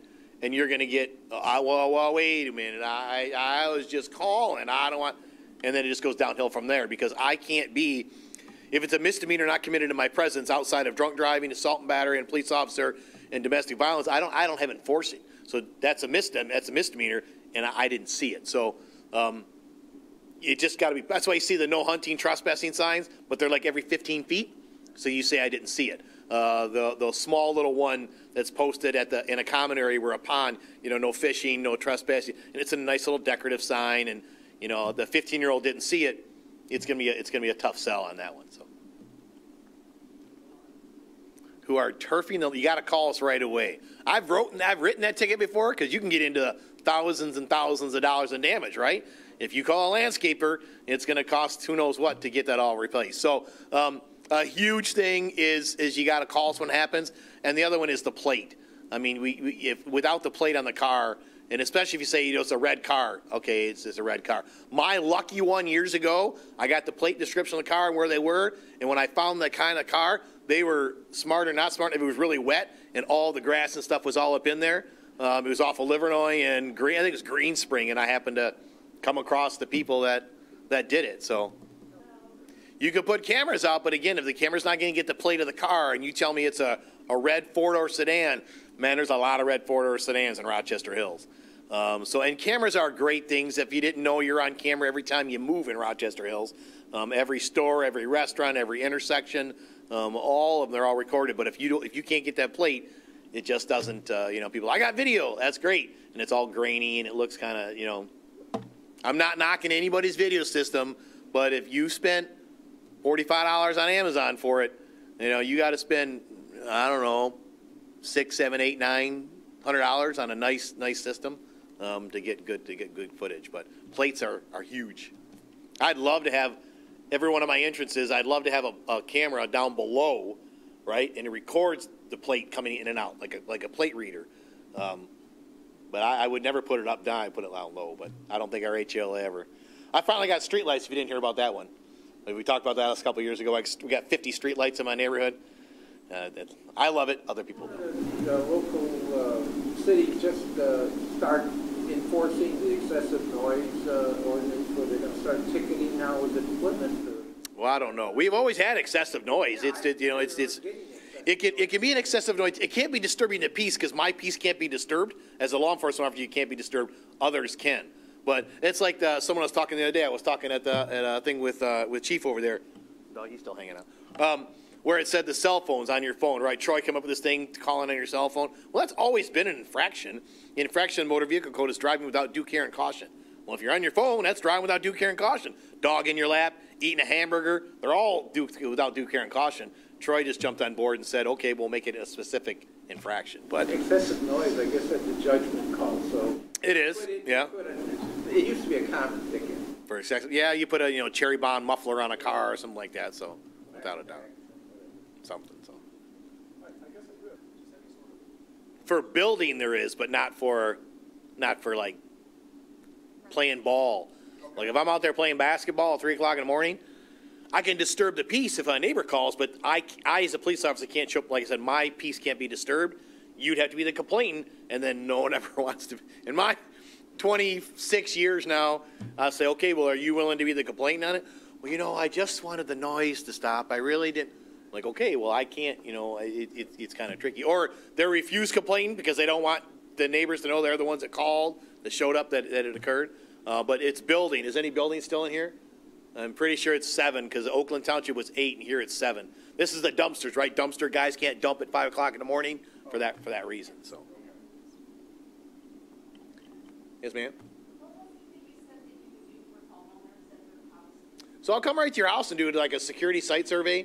I'll do doors, locks, windows, bushes. It's called. It's not.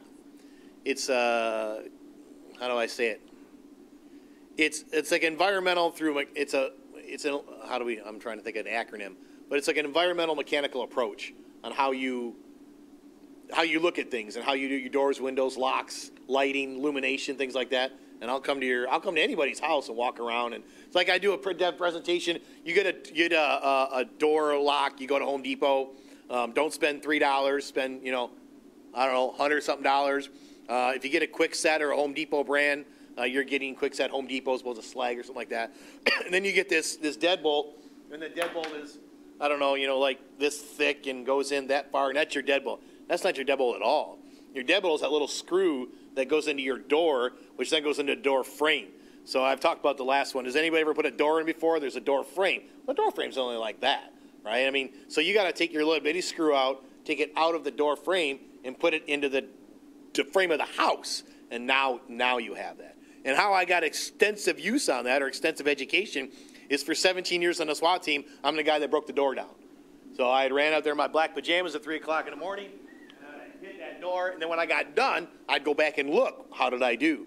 And then some, like Home Depot and things like that, or door people, started putting metal, like a metal bracket or a frame, so it went through the metal, and then into the door, so it was harder to get into. So, yeah, I'll come to anybody's house, so. Not a problem. I'll come to your association meetings or all that stuff. I have no problems coming to any meetings. So. If what? I am not retiring. Like I said, 3 months away from 25 years. But we do not have pensions and certain things in the world today. I mean, I'm not getting a bomb dropped on me, so life's good, right? But the stock market's not doing that well right now. So I'm good for another 5. The dog will be around at least. And we'll go from there. Yeah, I'll be around for a while. And I'm staying in Rochester Hills. Like I said, I live and work here. Sometimes it shoots yourself in the foot by living and working here, but it hasn't been that too bad, so I'll stick with it. Anything else? Nothing? Last, see what we've done by 11:30. That's pretty good. I like that. Good deal. Thanks, Mark. Up next, we have the Building Department. We have Deputy Director Tim Hollis.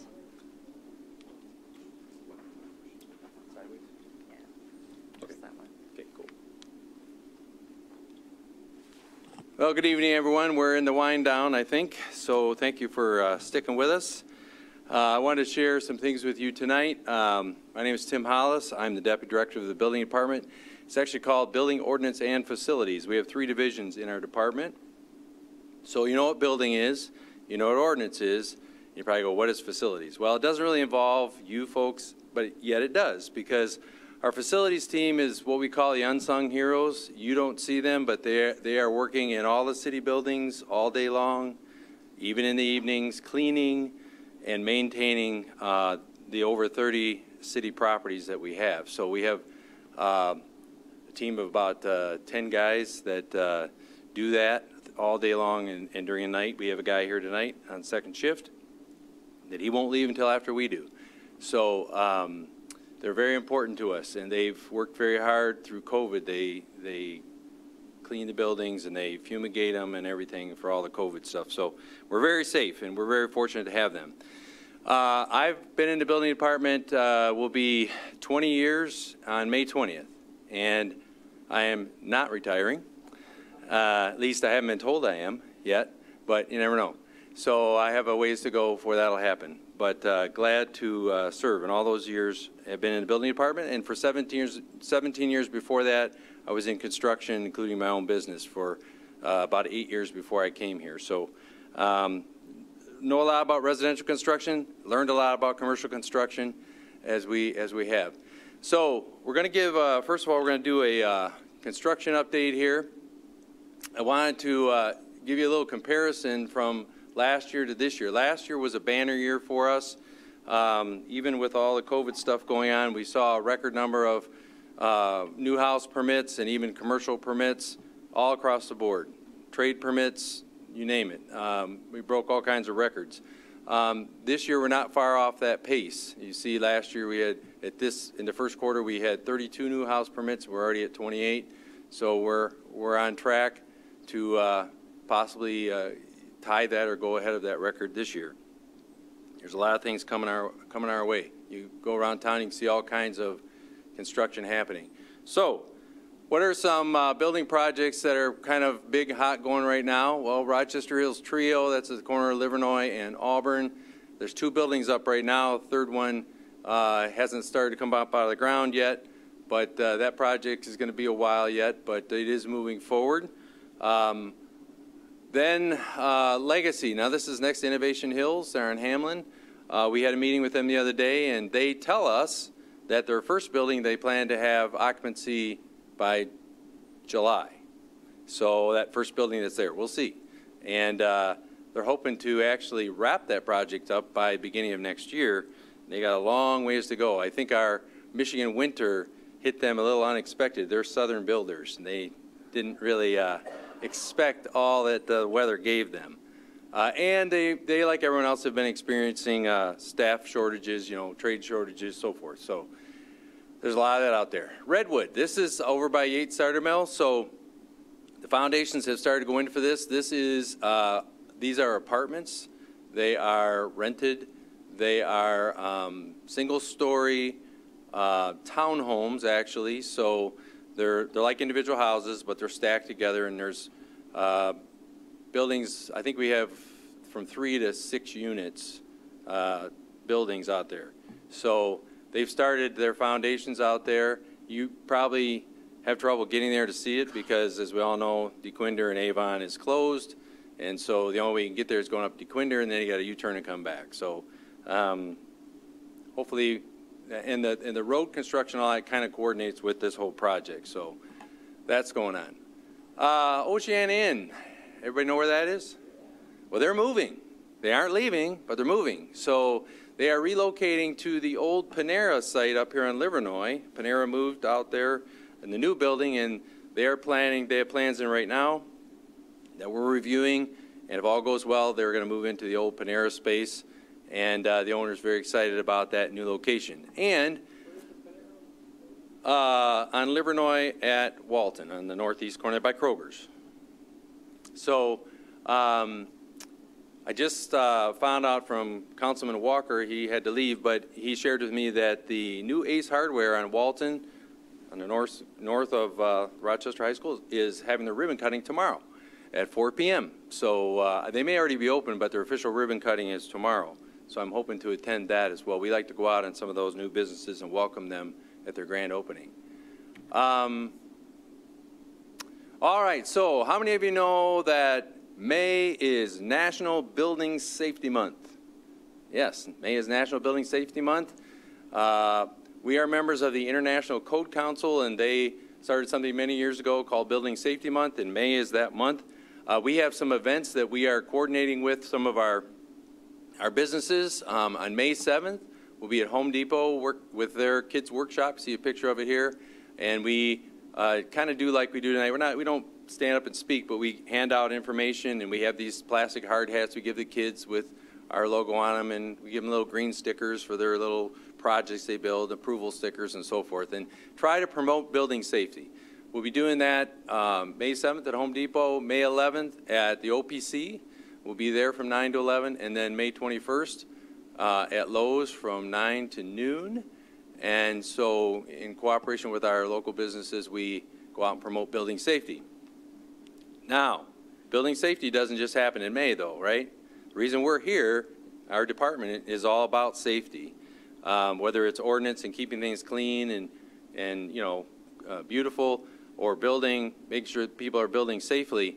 And what we ask of you as homeowner association leaders is to help us, because there are things that you need to know that can help you with your residents. Now, we cannot enforce your local bylaws for your associations. You might have bylaws that prohibit fences or other things, sheds or whatever. The city doesn't prohibit that, and the code doesn't prohibit it, but you certainly can. So your bylaws can supersede what the codes are. But if someone comes in and asks for a building permit, I can grant them a building permit, but hopefully they've gone and talked to you first. So I encourage you, some associations, they have in their bylaws or arrangements that homeowners have to come to them first before they can apply for a project. We don't know whether they've done that or not. One of the things I will share with you, though, is that we always get a lot of questions about sheds or detached accessory structures. And so detached accessory structures, to truly be detached from a house, considered detached, you have to be 10 feet away from the main house, okay? What you get is you get a break as to how close you can be to a property line. So normally we have approximately four or five zoning districts here in Rochester Hills. And some of them, you can be as close as 10 feet to the property line with your main structure. Some you have to be 15. The R1s and R2s are 15-foot side yard, and The R3s and R4s typically are 10 feet. Rear yard is always 35 feet unless you abut an open space or a park that's at least 100 feet across, then you get a reduction down to 30 feet. If you have any questions on that, just call us. But we also have on our website guidebooks for like new home construction, accessory structure construction, and it has some of these guidelines in there. So if you know what your zoning district is, you can find what those setback requirements are. If you don't, give us a call and we can tell you what the zoning is. But if the accessory structure is detached from the house, it's 10 feet away, then you get reductions in how close you can be to those property lines. So a detached accessory structure can be as close as 5 feet to a side yard or rear yard property line, provided there's no easements. Okay, you can never build in an easement. If it's a city-owned easement, you can never build in it. So if it's typically you got a sanitary structure run underneath it, the city maintains those. You can't build in that. If it's a private easement, then we tell the applicant you have to go to that easement owner, which sometimes is the HOAs, and get their approval and bring us a letter from them saying you can build in that. So I've seen some of those letters worded in such a way that, okay, we're going to let you build in there, but if we ever, the HOA says, if we ever have to do anything in that easement, we're not responsible. If we have to tear your shed down or whatever it's in there, a fence or whatever, we're not responsible to put it back. So you can word that however you want, but that's how that's the one thing we do ask is if they want to build in an easement, you got to get approval from that HOA or whoever owns that easement and bring us that letter from their leadership. If that accessory structure is 200 square feet or less, by state law, a building permit is not required. So a shed, a small shed or structure like that that's under 200 square feet, it's a detached from the house, it's 10 feet away, it doesn't need a permit, but you still have to meet all the zoning requirements, all the setbacks, okay, per the ordinances. So any questions on that, just give us a call and we can walk you through it. Just wanted to touch on that because we get a lot of questions about, hey, can I build a shed? Do I need a permit? And so forth. So you don't always. Now, if you're going to attach it to something else, there are limits on how much accessory structure you can have depending on the size of your lot. So it's not like you can just build a huge thing. There are limits square footage wise, and you can never exceed, with all of your garage and your shed and anything that's considered accessory, you can never exceed the square footage of your house. Because now you're not principal residence, you're principal accessory, all right? So there's a couple caveats to that. You can't just go build anything you want. You got to maintain the square footage limits. All right, so along with the Building Safety Month, in May, we are once again doing our free deck inspections, and we have a couple things on the table back there. This is kind of a cumbersome book unless you're building a deck. And but we put this together to help people because actually decks are not, there's not a whole lot of information in the code on how to build them because they're considered what they call post-beam construction. There's posts and there's beams, and the code doesn't get very detailed in that. So this guidebook was put together to assist deck builders and homeowners on, so you don't have to go get an engineer because technically, anything that's outside of the scope of the written code, you need an engineer to design it. But we've had this booklet put together by, overseen by an engineer to put span tables and things in there that you can use to build a deck. So this is back there. But the free deck inspections, we have a, we have a offering to you and any of your members, any of our residents, to get their existing deck inspected for free in the month. You need to call us in the month of May before June 1st to get on our list. We will come out during the summer, typically June, July, and do the inspection. And then if there's a permit needed for the repair, you need to obtain the permit by October 1st. Now, anyone that gets this free deck inspection is not required to do anything. We're coming out. You know, last thing you want is the government in your backyard telling you what to do, right? So we're coming out as a free service to say we want your deck to be safe, and we're gonna point out some things to the homeowners and say you know, you got some rusted bolts. You need to take some of these, maybe take one out and look at it, because if you see rust on the surface of a bolt, that wood stays damp inside. And we've seen bolts pulled out where they go from a 1/2 inch down to about 1/8 inch, and then they get big again as it comes back out. They rust right off in the middle. So unless you take one of those out, you don't really know what you got. Our inspectors will come out and they will do a free inspection and just give some advice. They have a checklist, and we have these back there too. If you want to take it yourself and do your own deck inspection, you can. There's no obligation. If the inspector comes out and says, hey, there's some things you need to do, that's just left to the homeowner whether they want to do it or not. We're not there to say, okay, you've had us here, now you got to do it.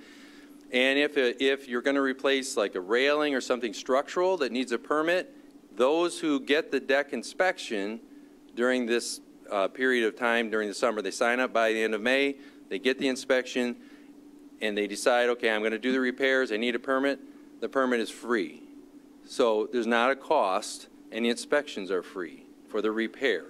Matter of fact, I don't think we have it back there tonight, but if you contact us, we can give you a list of deck contractors that have done work here in the city. Now, we can't recommend anybody or whatever. You got to do your own due diligence, vet them whether you think they're good or not.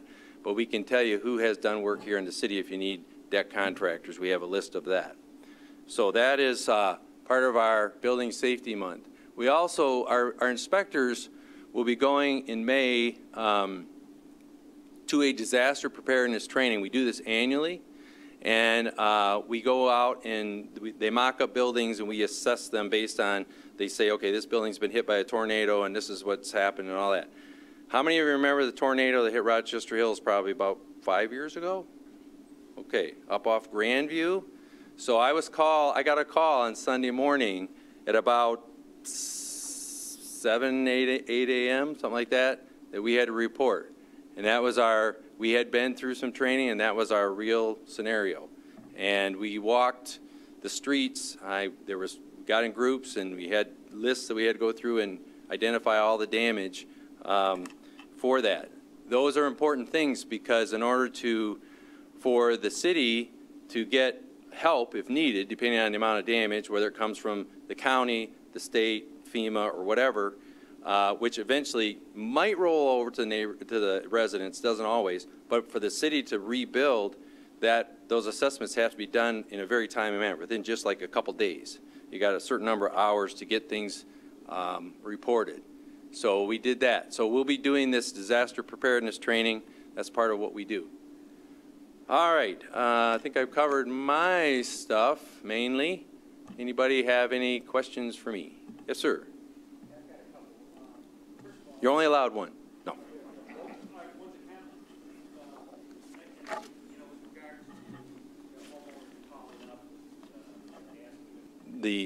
So anything under 200 square feet, because it doesn't require a permit, there's nothing that says what you have to do to build it, what kind of a foundation you have to have. But it does say anything under 600 square feet, which 200 would be. But the code exempts anything under 200, so it really is, it doesn't need a permit, therefore we can't regulate what kind of footings people put in, right? If they want to have a permit and have it inspected, we certainly will do that. I tell people that all the time. Sometimes we get stuff in and we go, this doesn't need a permit, but if they want a permit and they want an inspection, we'll do it. Some people, they want to put in footings, they want to put in a patio, and they want to put in footings because maybe down the road they want to build a building on it. Well, we want to inspect that now because we're prepared. We can document that. Okay, these footings are there, so when they want to put that other structure on top of it later, we don't have to dig things up and see what they had done without us. So, yes. So there's a lot of different, and you can look at our deck guide or guides online for different structures, but there are different inspections depending on type of structure. In the end, you can go on the website, city's website, and you can, Beth, correct me if I'm wrong, but they can go to an address and put in an address, any address, and see if somebody got a permit. That's out there. So you could see, if you see someone building something in your neighborhood, you want to see, did they get a permit? You go to the city's website, there's a place where you can put in permit and data, property data lookup, and go to building department, and you can type in the address, and you can see what permits they have. The Rochester Hills website? Yep, and you'll also be able to see which inspections they had. The last inspection is called a final. So if a final inspection's been always complete. a final. Okay. Yep. Thank you for that. And then the other one is, like in our subdivision, we don't allow above-ground pools, but maybe some people throughout the years have gotten a hot tub in their backyard, nobody notices. Is there a policy in Rochester Hills regarding above-ground pools? Are they allowed, or are they not allowed, or? Yeah, so Rochester Hills follows the state of Michigan construction code. We don't have our own codes. We have our own ordinances that says where things can be, how close they can be, but we don't have our own codes. The whole state's supposed to follow the state construction code. The state code allows above-ground pools, and a lot of people, I'm glad you brought this up because it's coming out in our Hills Herald article. One of our articles talks about pool safety. Any pool that holds over 24 inches deep of water requires a permit. So these blow-up pools that people buy and stick them in their yard, they require a permit.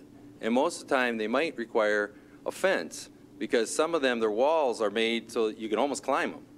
So the pool wall has to be at least 48 inches high all the way around. No grade can be up against it. It makes it less than that in order for you not to have a code required fence. So the wall of the pool can be the barrier. You have to have a ladder that either can be locked, secured, or removed in order to not have a separate fence around it. But these portable pools are a big concern to us because we see them pop up all over the place. People buy them at Walmart, Home Depot, or wherever, pool places, and think they don't need a permit. But the code says over 24 inches of water needs a building permit.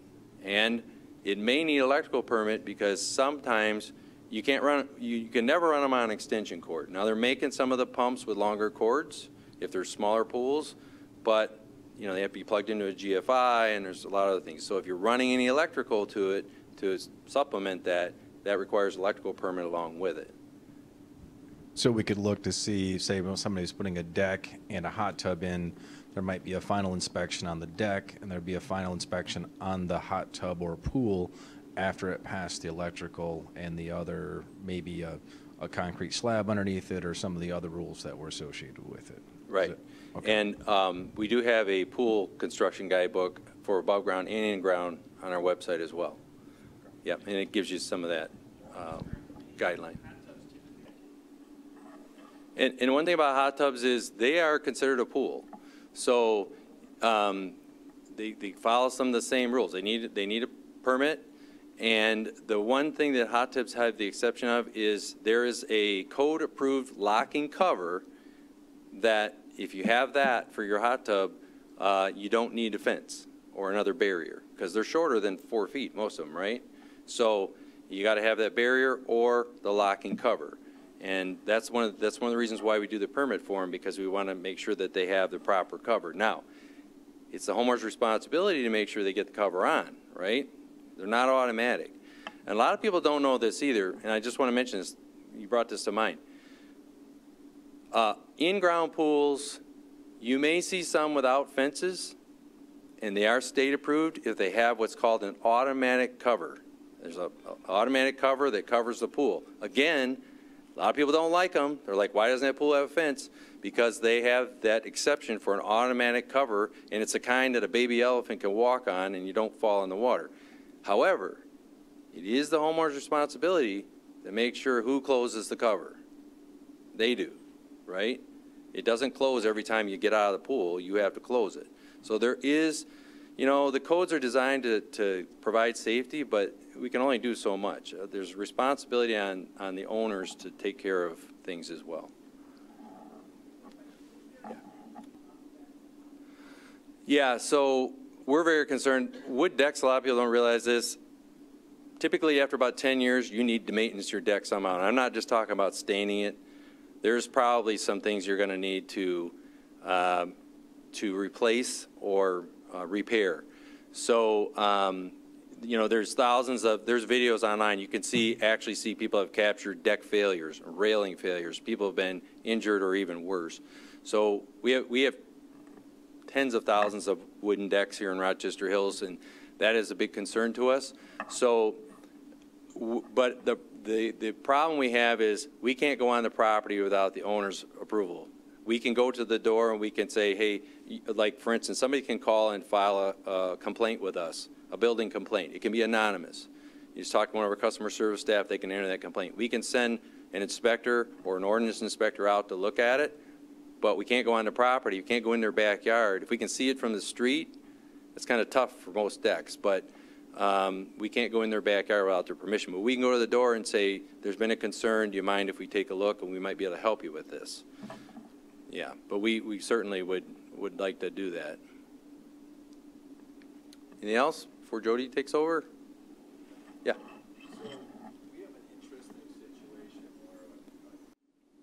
where we all want to believe that every contractor out there does the right thing, but we've seen a lot of things wired wrong or, you know, installed wrong, and we want the homeowners not only to get what they're paying for, but we want them to be safe.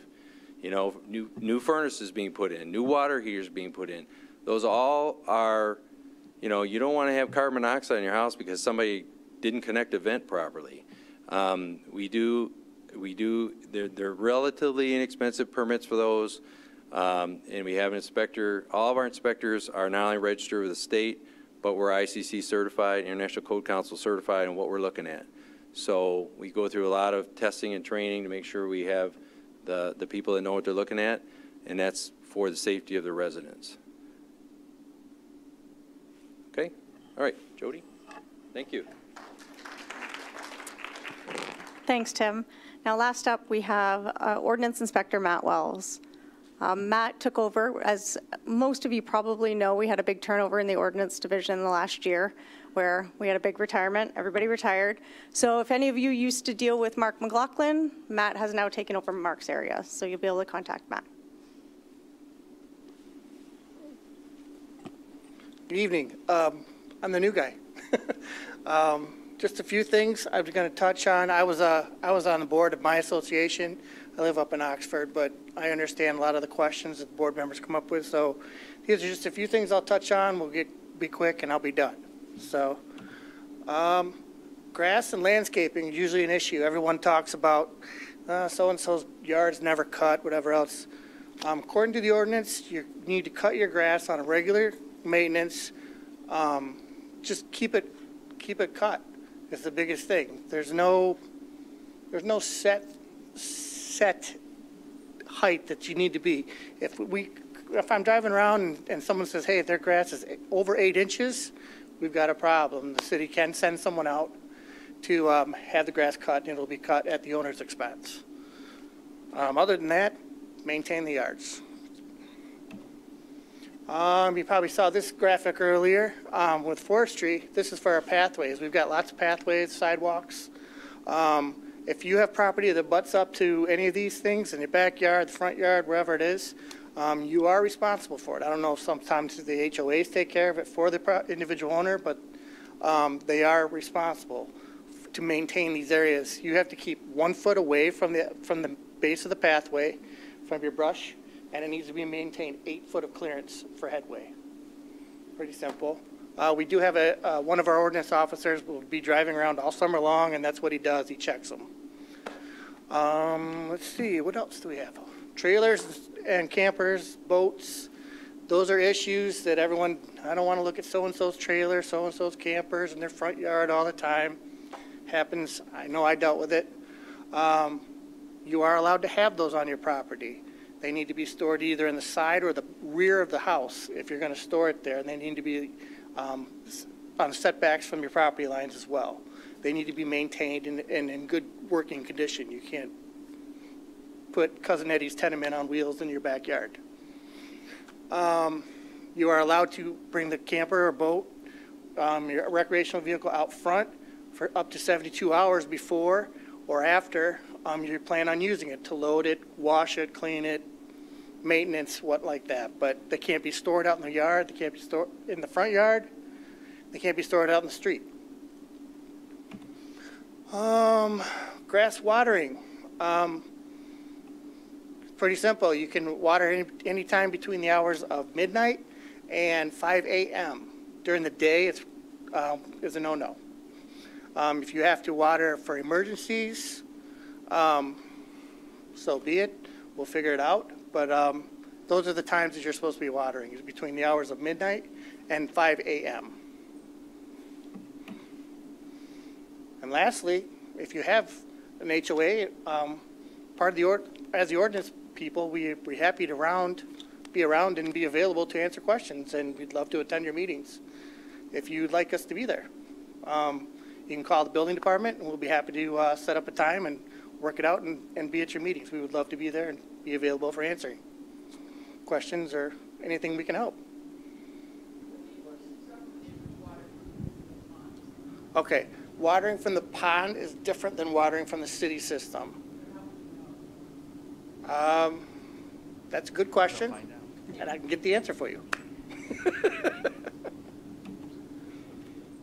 Are there any questions other than that? Yeah, I do have a question over here. Yes. A couple of years ago, actually before COVID, there was an effort to go through and get all of the houses set up with backflow connectors. Yep. I know in our subdivision, we did not get a lot of them taken care of.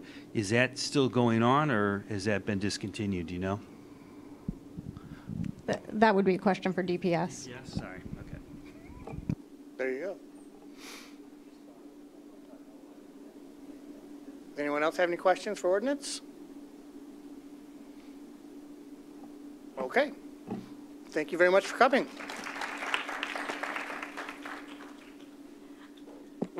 Thanks, Matt, and thank you everyone for coming tonight. Again, if you didn't grab any information from the back of the room, please grab some. All of our business cards are back there. We're happy to answer any questions you have about anything at any time. If you email one of us and it's not the question for us, we will get that question to the right person for you. Otherwise, have a great night, and thank you.